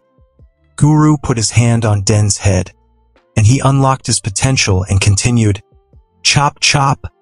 I want that television already." I sweat dropped as well at the interaction. I took all of the training machines and dematerialized the stage where they were put on. It was time to go back to Earth. Well, at least for the others, I had to deliver Geese back to his planet and Jaika. It didn't take much time to deliver everyone back to the lookout and make my way back towards Namek. I could already see the giant dragon in the sky saying, "Television? Cable? Are you sure about these wishes? Wait, you want to change cable to universal cable so you can see every show in the universe? Okay, what about the third wish then?" I can't bring back Nail since he doesn't want that." Guru immediately said, "That traitor, after all I did for him, he decided to run away with another Namekian. He took his vows." It seemed it wasn't an opportune moment, so I grabbed both Geese and Birder and used my instant transmission to go back to Space Australia. Jaika was cooking ramen in the kitchen when I suddenly appeared in two with her brother and his best friend. Geese's eyes widened when he saw his sister. I undid the key bindings on him as Jaika ran towards Geese, embraced him, and smiled at me and said, "You followed up on your promise, Mr. Krillin." Geese looked at me and Jaika with a questioning gaze. Birder was just staying around awkwardly, not knowing what to say. He knew of Jaika as he talked with her during the time she talked with Geese. Jaika let go of Geese and started to recount our meeting. omitting the other more sensitive parts of the story. Jis gasped, then looked at me and said with a grateful tone of voice, "I see, mate, so that's how it is. I'm grateful that you spared me and my friend Berter. I wasn't a big fan of Frisia's force anyway, but the pay was good, and I was forcefully enrolled. I couldn't quit even if I wanted to. Frisia would have my head and my sister's for it. So I did something that I'm not proud of during the years I worked under him."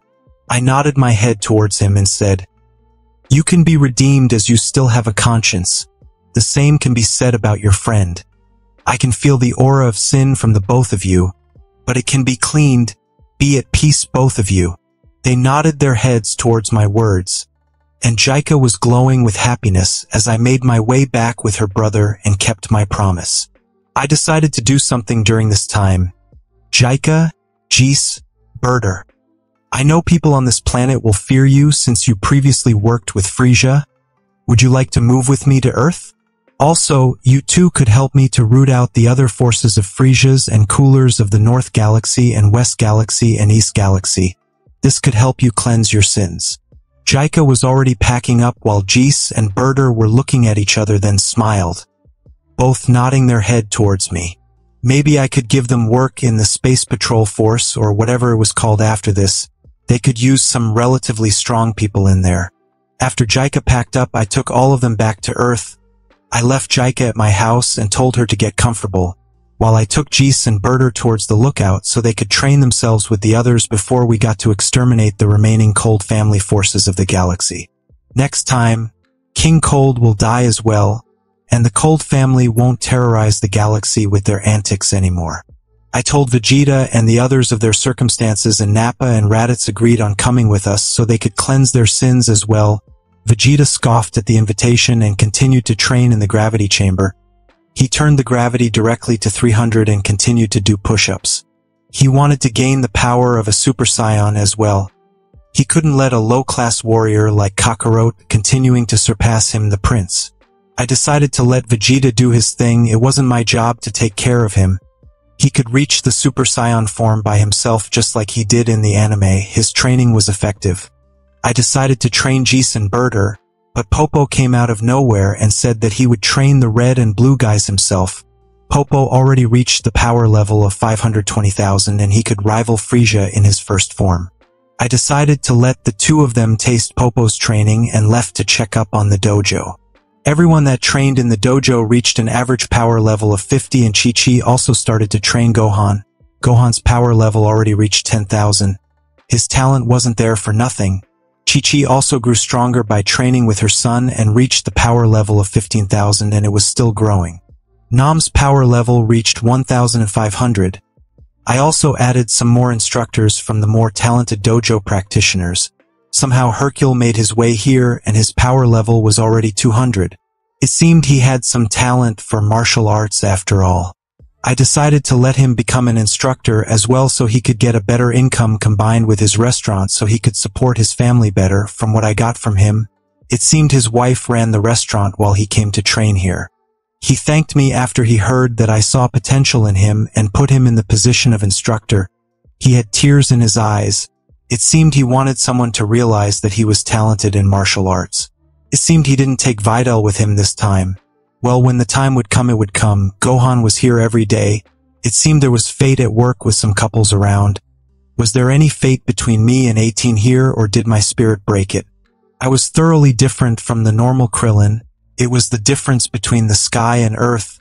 I wasn't sure if she would even like me. I decided to make my way home on foot. When I entered my house, I was met by a half-naked Jaika eating lunch from my refrigerator. I coughed, and she looked towards me with a blush on her face, and she stuttered out, "Oh, why Baka?" Then she stopped stuttering and continued, "Well, you know I like to be freer when I'm inside the house. It makes me feel better."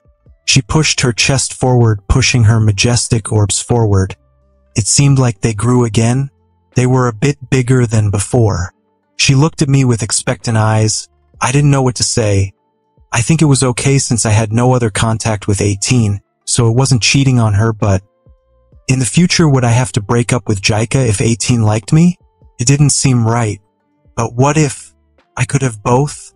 Jaika seemed pretty open-minded, so I decided to ask her directly, Jaika, what would you think if I was in a relationship with you and I wanted to add more women in the equation? Jaika put a finger on her chin and took a pondering face, and she responded seconds after, I wouldn't mind. The leader on our planet has 60 wives. People with strength and authority can have more than one wife, in my opinion.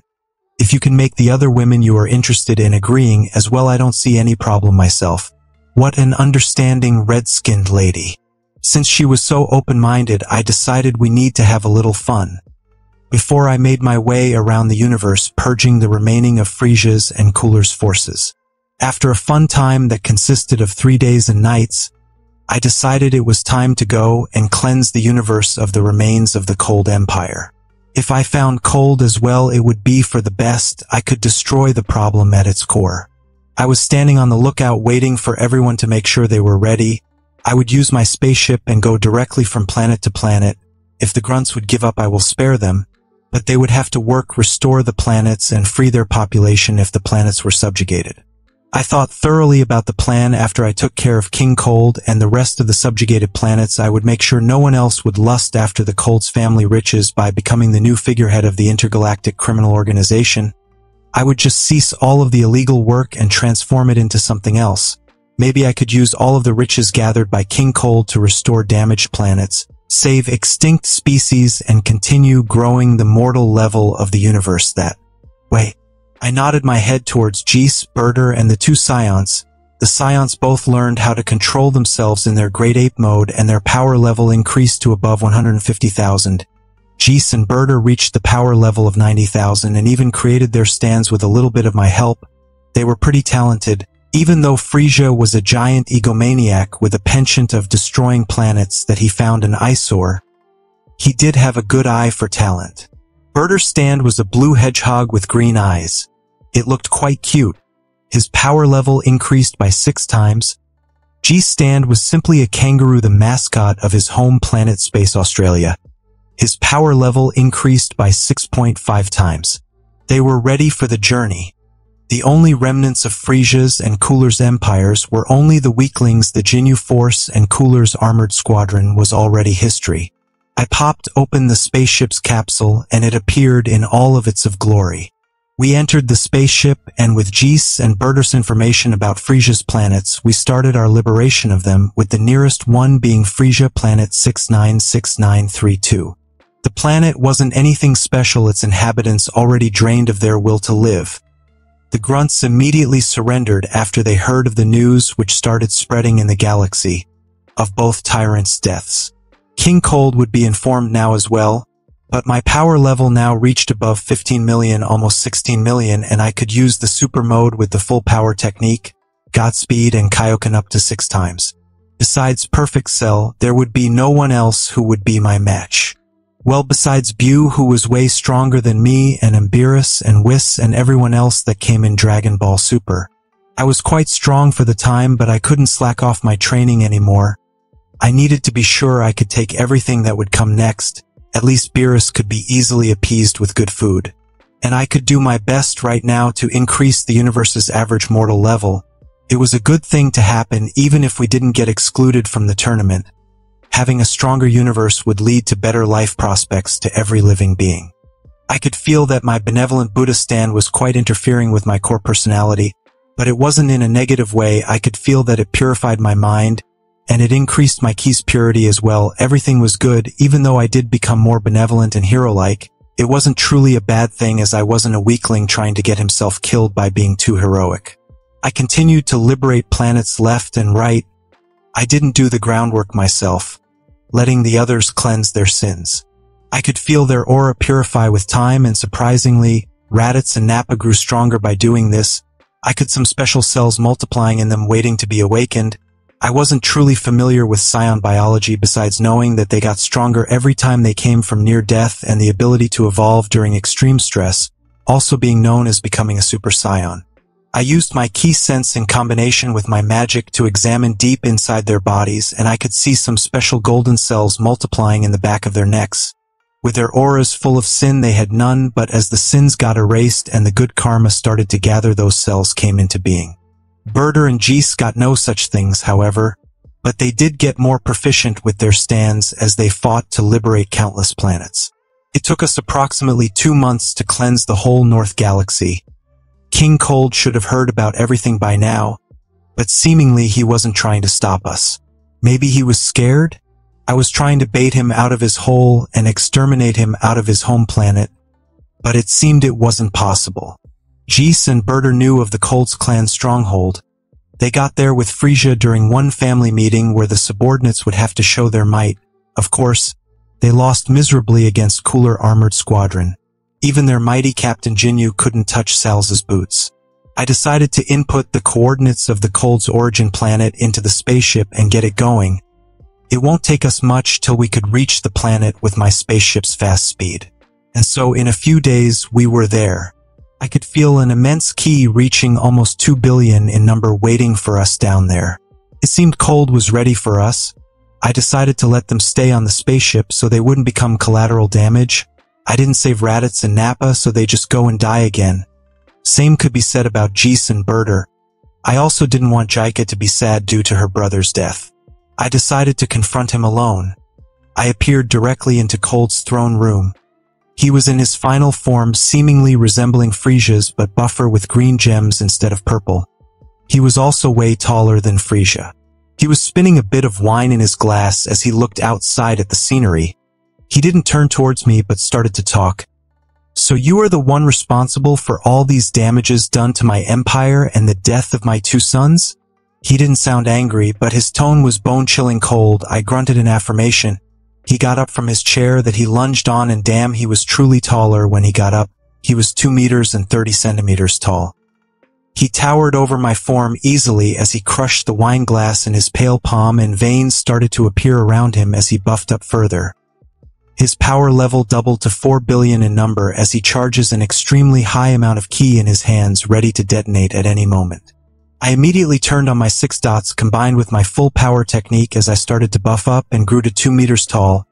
Pure white electricity started to arc around me combined with a faint red aura. I used the base form of the Kaioken to increase my power level by 1.5 times, rivaling Cold in power and even eclipsing him by a 500 million. He detonated the ki and the surroundings exploded. Ki turned the icy planet into a water planet. At our power levels, uninhibited use of ki would destroy planets in seconds. We didn't even need to hit the core of the planet to destroy it. Of course, planets with a stronger mortal level would be harder to destroy, but this planet had some of his grunts and himself it was deserted. His race was extinct after all, and he now was the last survivor. He shot towards me immediately afterwards using his bulky giant form to his advantage as we clashed in power. His height and weight gave him an edge over me, even though my power level was a bit more superior. So I decided to not play into his strength. I started to dodge around quickly by emphasizing my Godspeed. His eyes moved around trying to predict my moves. It seemed he was a veteran at fighting. He could only create such a big empire upon a mountain of corpses. And of course, when he started, he wouldn't have any henchmen to do his work. I blitzed directly to his right as his tail suddenly slapped me in the face. I decided to take a page out of Goku's book and bit it thoroughly. His face immediately turned purple as he tried to get his tail out of my mouth. I kept it tightly clenched with my teeth, and I started to pour a barrage of punches towards his stomach. My superior power level gave me a higher attacking power good enough to pierce through his buff muscles and thick skin. He started to vomit bile as I let go of his tail as he shot towards a nearby mountain. I appeared in front of his figure that was clambering to get to his feet and drop-kicked him in the head. He became disoriented. Even though the Cold Clan's physique was very strong, that only counted against people with the same power level or lower power level than them.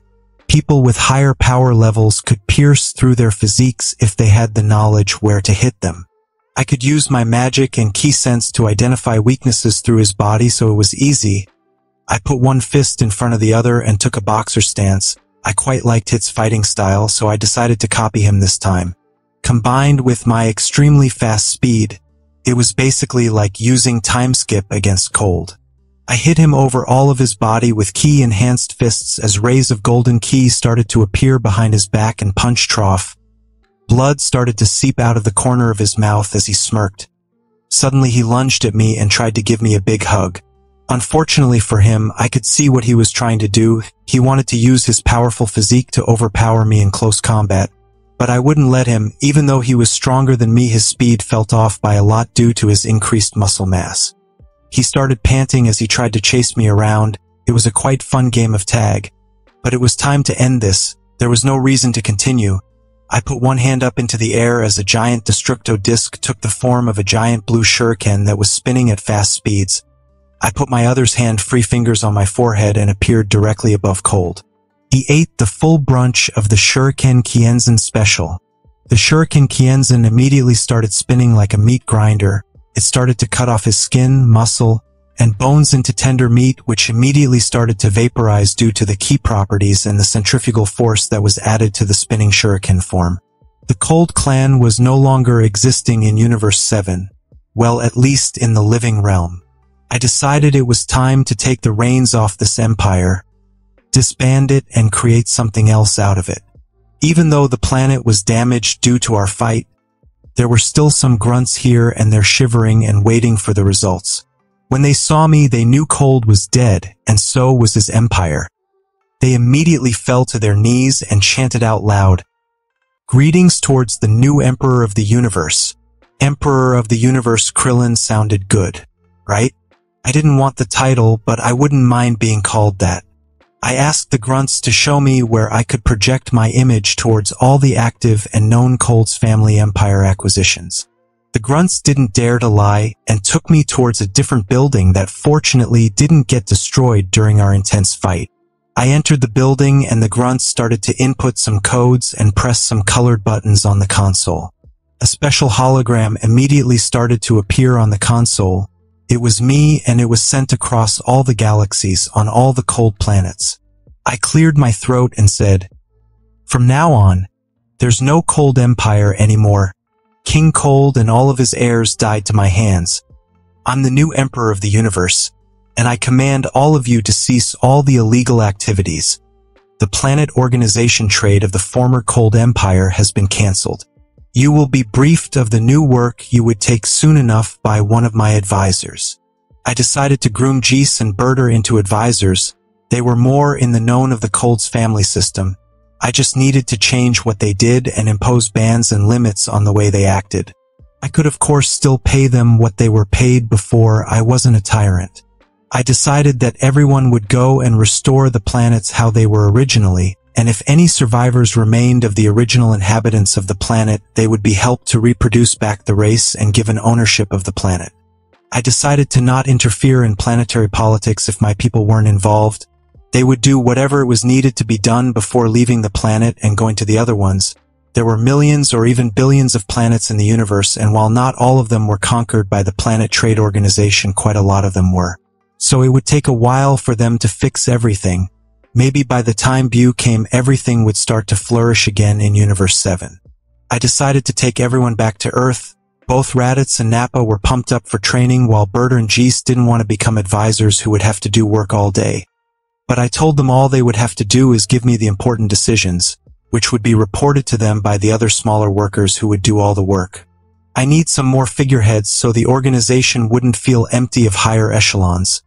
Former Frisia elite soldiers would put pressure under the underlings and make sure no one would defect. I didn't need bad-intentioned aliens free in the galaxy doing God knows what. I was responsible for them now. Redeeming themselves of all the evil and sins they did was the great path of the Buddha.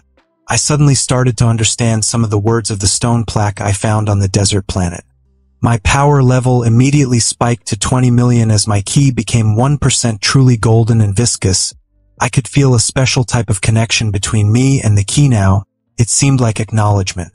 I felt that if I understood all of those words completely, I would reach a maximum of 50% purifying of ki. After that, I would need to purify it with my efforts. We all arrived back at the lookout. Goku was training very hard trying to master his Super Saiyan form combined with Ikari mode so that it wouldn't drain so much ki. Compared to before, this combination drained way more ki than the normal Super Saiyan transformation, and if he could master this one, of course the normal one would be mastered as well. I motioned towards him and imparted the knowledge of instant transmission directly to his brain. It was one of the techniques he would have learned after he left Namek, but due to my interference he couldn't get it. Goku smiled towards me and nodded his head. It seemed he liked the technique. That was Goku for you. Being giddy like a little kid at every cool technique he would learn or want to learn. He immediately stopped his training in his transformed state, wanting to master instant transmission first. I let him be. There was still a lot of time left before the supposed androids were to come. Trunks didn't even appear yet. And by the interactions of Bulma and Vegeta, I was sure Trunks would exist. I decided I was in for some fun time with Jaika after I saved the universe from the greedy paws of a galactic overworld intending of conquering it all for profit. A time of peace would hit the universe and Earth before the androids made their entrance. On a distant planet that was shaped like a pyramid with a giant tree that stood in its middle, a blue-skinned man with white hair and a peculiar outfit looked inside a crystal ball that was embedded in his staff as a nearby purple humanoid cat who wore pajamas was sleeping and muttering, "Whis! Food! Destroy the planet! Food not good! Bleg." Then he made a disgusted look on his face and he was ready to shoot a purple key ball out of his hand. The blue-skinned man known as Whis immediately used his staff to stop the key ball from destroying anything. He sighed and said, "It seems this earthling is doing the work of the creator gods. Even though the Kai can't interfere themselves in this kind of thing, they could groom some champions using their divine techniques to help the mortal realm." He sighed again and continued, "And Lord Beerus is still neglecting his job. At least he should try to destroy planets with no potential at increasing their mortal level, but he... Never mind, I can't do much about him. I can only instruct him and not force him." On different corners of the galaxies, multiple Kais were rejoicing as they met up for a party. The West Kai was a short, portly man with a monocle and purple skin. He had big elf-like ears that pointed upwards and a hat with a top that looked like a curled pigtail. The East Kai was a portly lady with yellow skin and orange hair, who wore sunglasses with red rims and black lenses. The South Kai was a tall, burly man with pale pinkish skin who wore sunglasses with white rims and black lenses. The North Kai was a short, portly man who wears black glasses and a hat that covered his head. All of them wore the same outfit in different colors and different kanjis on the front of it. Their position was written in the front of their chest. They all wore gowns and differently colored undershirts. They all also had black antennas besides the West Kai. The North Kai immediately started gloating as he said, "This guy who saved all of your quadrants is my disciple. You should repay me for teaching such a good disciple. He, of course, saved all of your galaxies while all of your champions couldn't do jack about Cold and his men." The South Kai scoffed, and he said in an annoyed tone of voice, "My protege Picken just started training, but in a few years I'm sure he could have cleaned the floor with the whole Cold family." King Kai looked at South Kai with a grin on his face as he continued his gloating. "Yeah, but that would be in a few years. Don't you know how much damage the Cold family would have done in those years? My disciple spared all of you of the damage." The West and East Kais kept mum as they didn't have champions who were strong and had high potential. They wanted to gift the blue man something just to make him shut up. He was extremely annoying. Most of the time they were the ones gloating over him. But now with his new disciple, he finally got something to back him up. And it wasn't something small. Suddenly out of nowhere, a pinkish-skinned man with white hair with a blue undershirt and a red and yellow-tinted gown teleported over as he said in a high tone of voice, "The Grand Supreme Kai is making his way over." A light purple-skinned man who wore an outfit similar to the pinkish-skinned man but with blue and red instead of red and yellow appeared. He said in a light tone of voice, "Thanks for the introduction, Kibito, but it wasn't required. I'm sure everyone here knows who I am." Every Kai bowed and nodded their heads. This was their superior. He was even higher ranked than Grand Kai, who didn't have time to join this party. The Supreme Kai known as Shin nodded towards King Kai and said with a smile on his face, I heard about your disciple's work in the mortal world, and I'm impressed with it. I also observed him and his work. His soul is pure, and he accumulated tons of good karma. He is a model citizen of the universe. I would like for you to take on this little gift of mine as a compensation for teaching such a great student. Also, send him my regards. Shin materialized a red Ferrari which he levitated nearby King Kai. King Kai gasped as his glasses almost fell off his face. He rubbed his eyes under his glasses to make sure he wasn't hallucinating. How did the Supreme Kai know of his dream car? The Supreme Kai just smiled and teleported back towards his world, with Kibito in tow. King Kai immediately started to gloat again in the faces of his fellow Kais. All Kais had a passion for fast vehicles for some reason. South Kai snorted again and said, "What are you going to do with this fast car on your small planet anyway?" At the mention of this, King Kai turned red in the face and then retorted, "How is it my fault? Beerus sneezed and destroyed my other one." Everyone started to laugh at King Kai's words as the atmosphere lightened up after this story. Back on Earth, after I finished with my special time with Jaika, I decided it was time to up the training for everyone. I used one of my entries to the hyperbolic time chamber, but from Popo's words I still had 3 more uses. I could train everyone in there and make sure we could subdue the androids peacefully if they were like in the original after they killed Jero, and they understood they couldn't kill Goku because of his immense strength. They would just give up and try to live as normal humans. I also had to make sure Cell didn't get his perfect form and maybe even absorb someone else to get stronger, since he was capable of absorbing normal humans, while in the first form he could absorb other people for a power boost in his final form as well.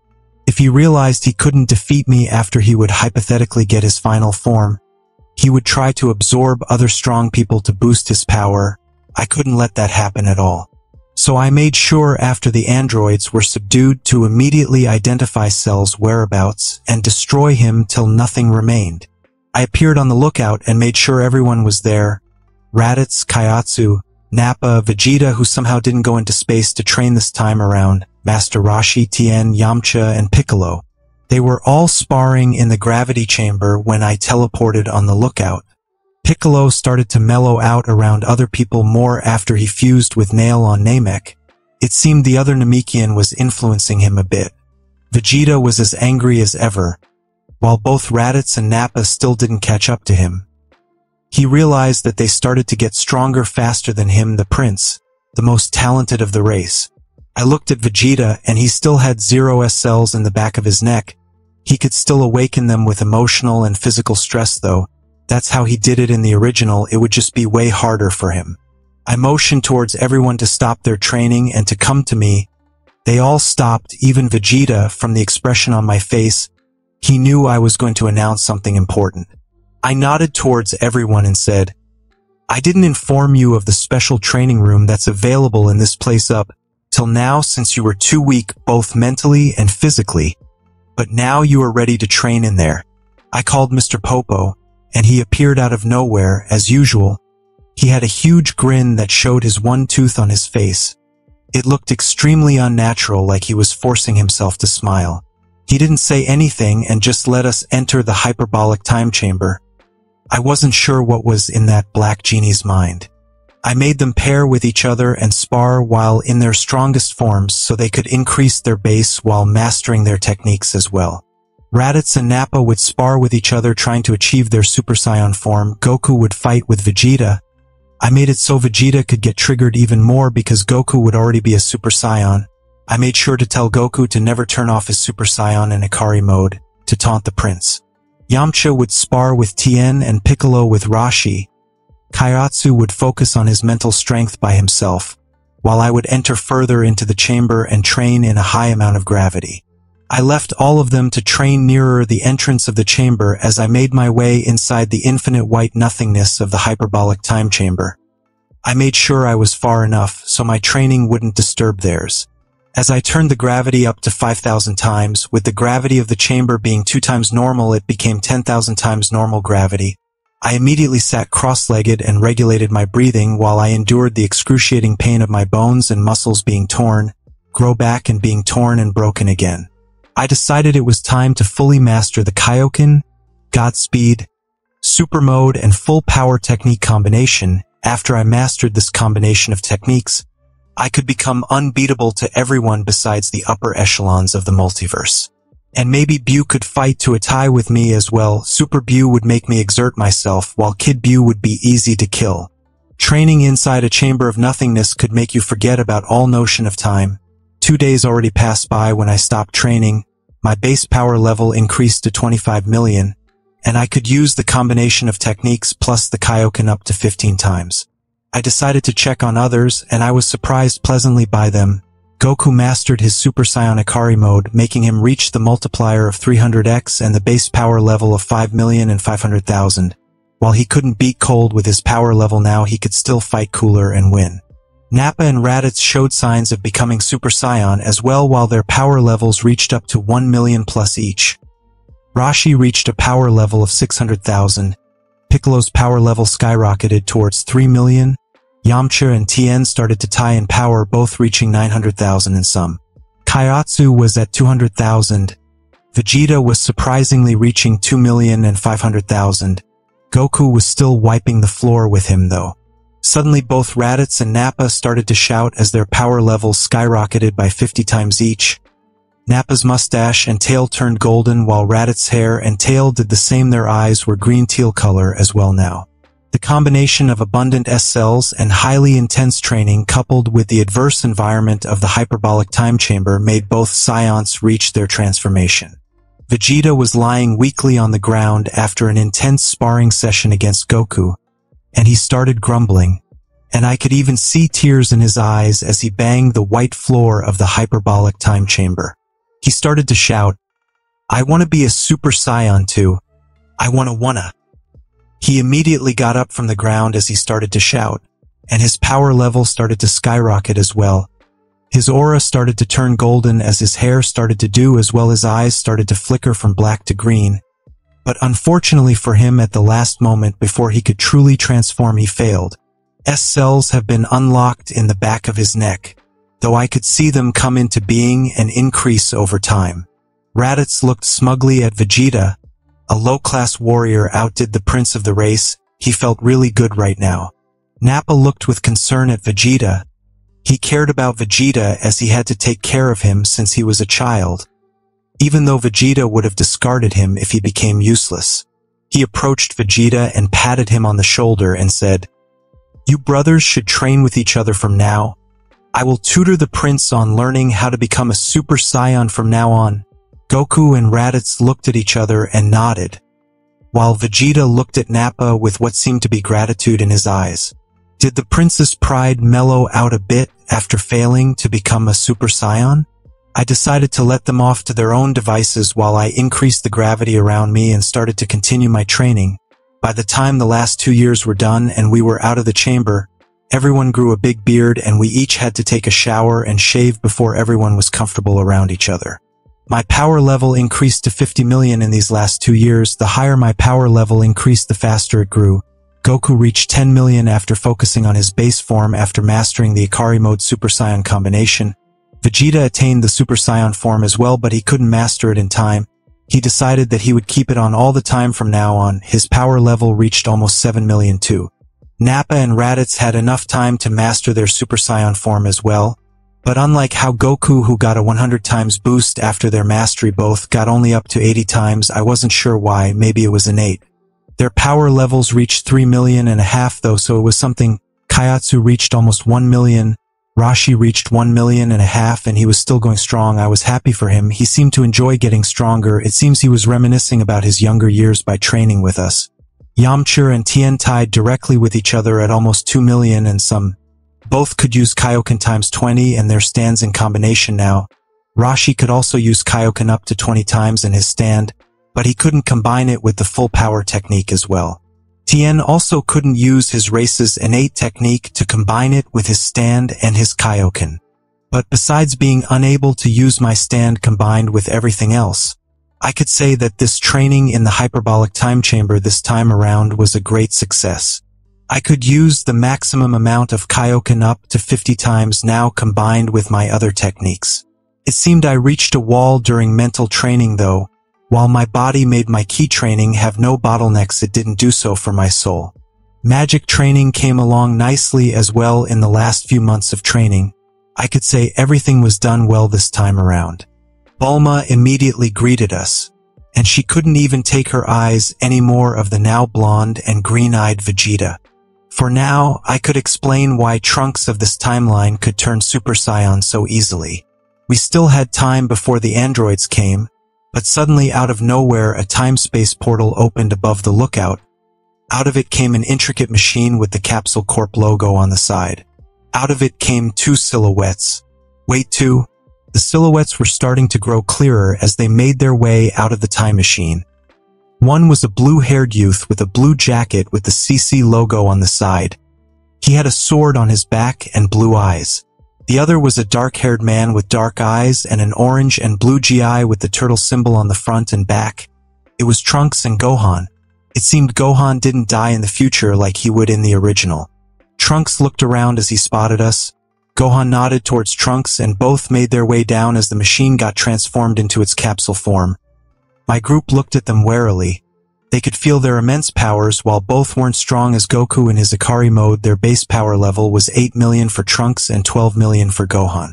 Trunks nodded towards me, seemingly knowing that I knew who he was. I nodded towards him with a smile on my face. The others looked at me and Trunks, wondering how I knew who the youth is. Trunks made his way towards us with Gohan in tow as he started talking. "You might not believe me, but I'm from the future, my companion as well. We came here to deliver some things that can't be made in the current times to save Goku." Goku looked at Trunks with a questioning gaze. He wasn't sure what would happen to him, so he posed a question himself. "What will happen to me in the future?" Trunks took a vial from his jacket's chest pocket and handed it to Goku while saying, "This is an antidote that will save you later. You will encounter a deadly heart virus that would kill you in the future. Even though Krillin will expand your life a bit with his magic, he still couldn't save you in the end. The Dragon Balls couldn't help either, as they can't heal diseases from natural causes. They couldn't revive you either due to the same cause." Goku nodded his head. He wasn't sure where he would get the heart virus though. I wasn't sure either. In here he didn't train on Yardrat, but he did drink the ultra-divine water. I wasn't sure if the theory of the fans of the water giving him the heart disease was true. It was never explained where he encountered the heart virus. Trunks and Gohan were ready to leave. It seemed nothing else required their help besides the antidote. Seems the androids in Cell wouldn't be a problem at all in 3 years from now.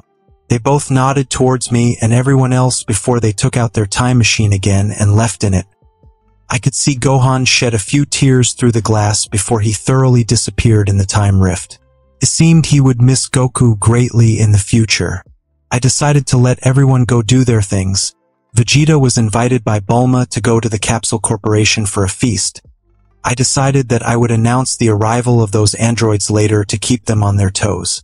I also decided to teach Piccolo a stand so he could get a transformation of his as well. In the original, Piccolo was the guy who never had a technique that increased his power level. I also decided to teach him the Kaioken. Namex had a strong constitution which could make them able to abuse the Kaioken. Piccolo didn't refuse. He saw how the others benefited from the technique, and he wanted to catch up with everyone as well, especially Goku. I left him to his own devices as well so he could do his thing. 1 month from now, I would announce them of the androids coming so they could train harder. I teleported inside my dojo and made a head count. It seemed the people who were attending increased. I decided to open dojos on everywhere on the planet now. It was time to expand to other countries. With the use of my astronomical fortune and my connections with the Briefs family, it was easy to buy plots of land in different countries and create dojos there. I would first teach them all personally the special mantra before training the more talented individuals and making them instructors. I also decided to let Jaika be an instructor in normal Australia. She would feel just like home. Well, better than home, since people would listen to her and not avoid her here. She could also train herself a bit after I taught her some more advanced training techniques. I decided to also check upon Gohan, Chi-Chi, Nam, and Hercule. They all got way stronger than before. Chi-Chi reached the power level of 50,000. Gohan even reached the power level of 150,000.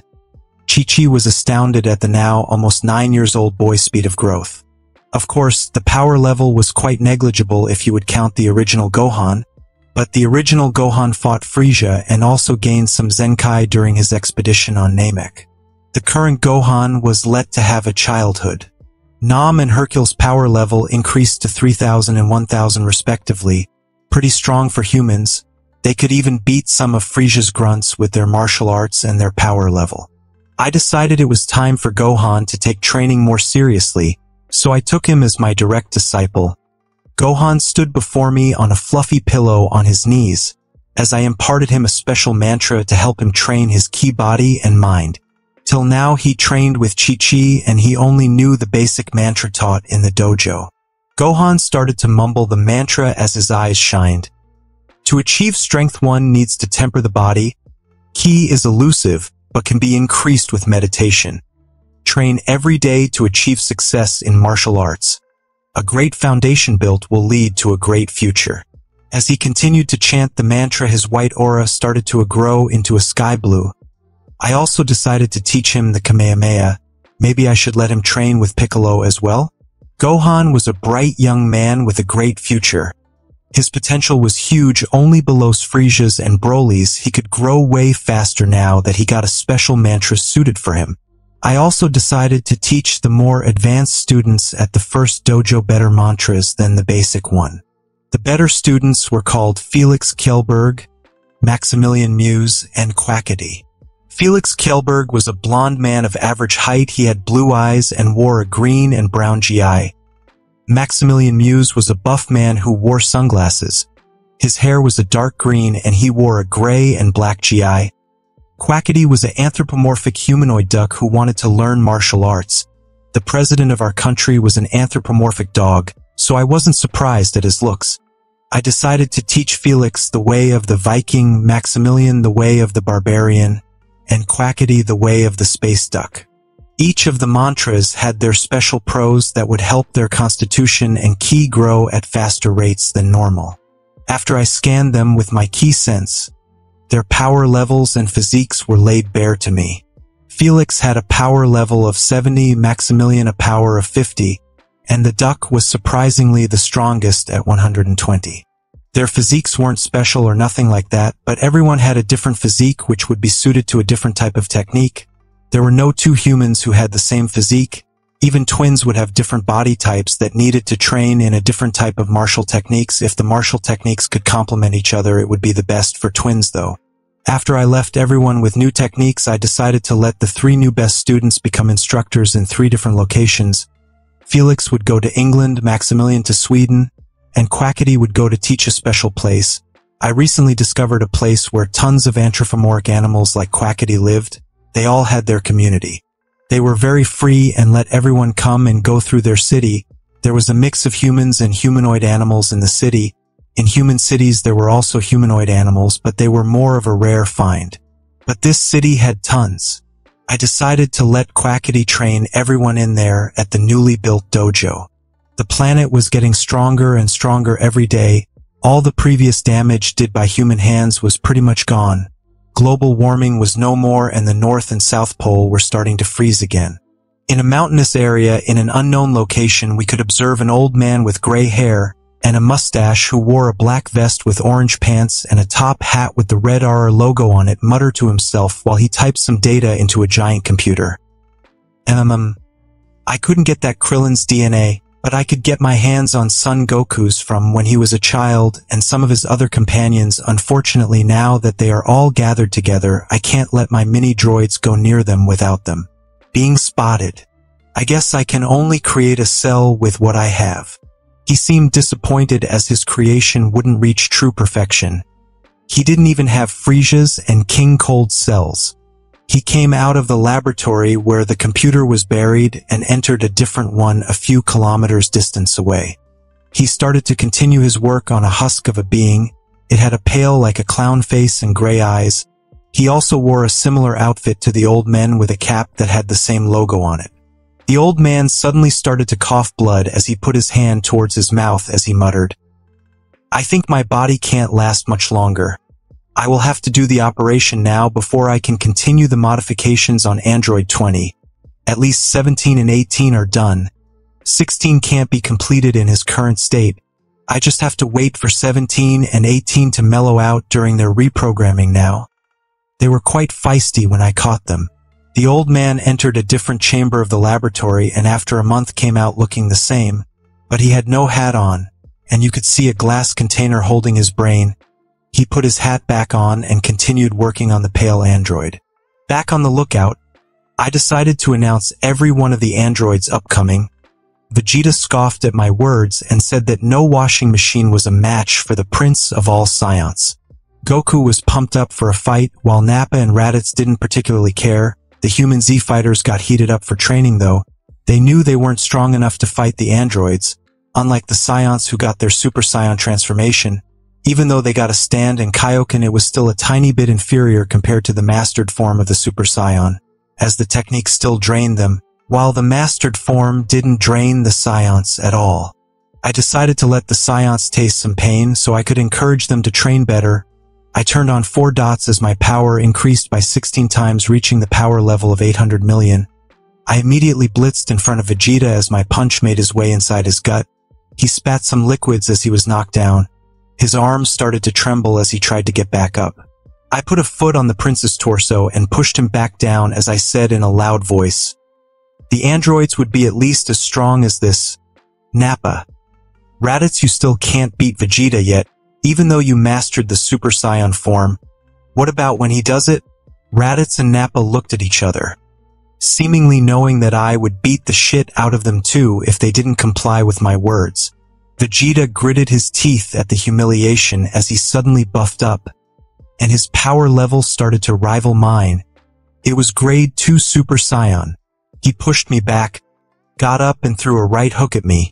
While the power increase was substantial in this form, the speed decrease was as much. I was practically dancing around Vegeta as he tried to hit me. He seemed disgruntled as he started to shout and charge his ki. He put his hands together as a yellow ki started to charge in it. Goku's eyebrows rose as he shouted, "Vegeta, don't you might destroy the planet." Vegeta growled at Goku. "Shut up, Kakarot, your friend here is strong enough to take it." As he charges his final flash, his power level skyrocketed higher and higher, going beyond 1 billion. I just activated my 5th dot. When he shot his final flash at me, I directly absorbed it with my hands and redirected it towards a not populated galaxy. Vegeta gritted his teeth as his transformation ran out.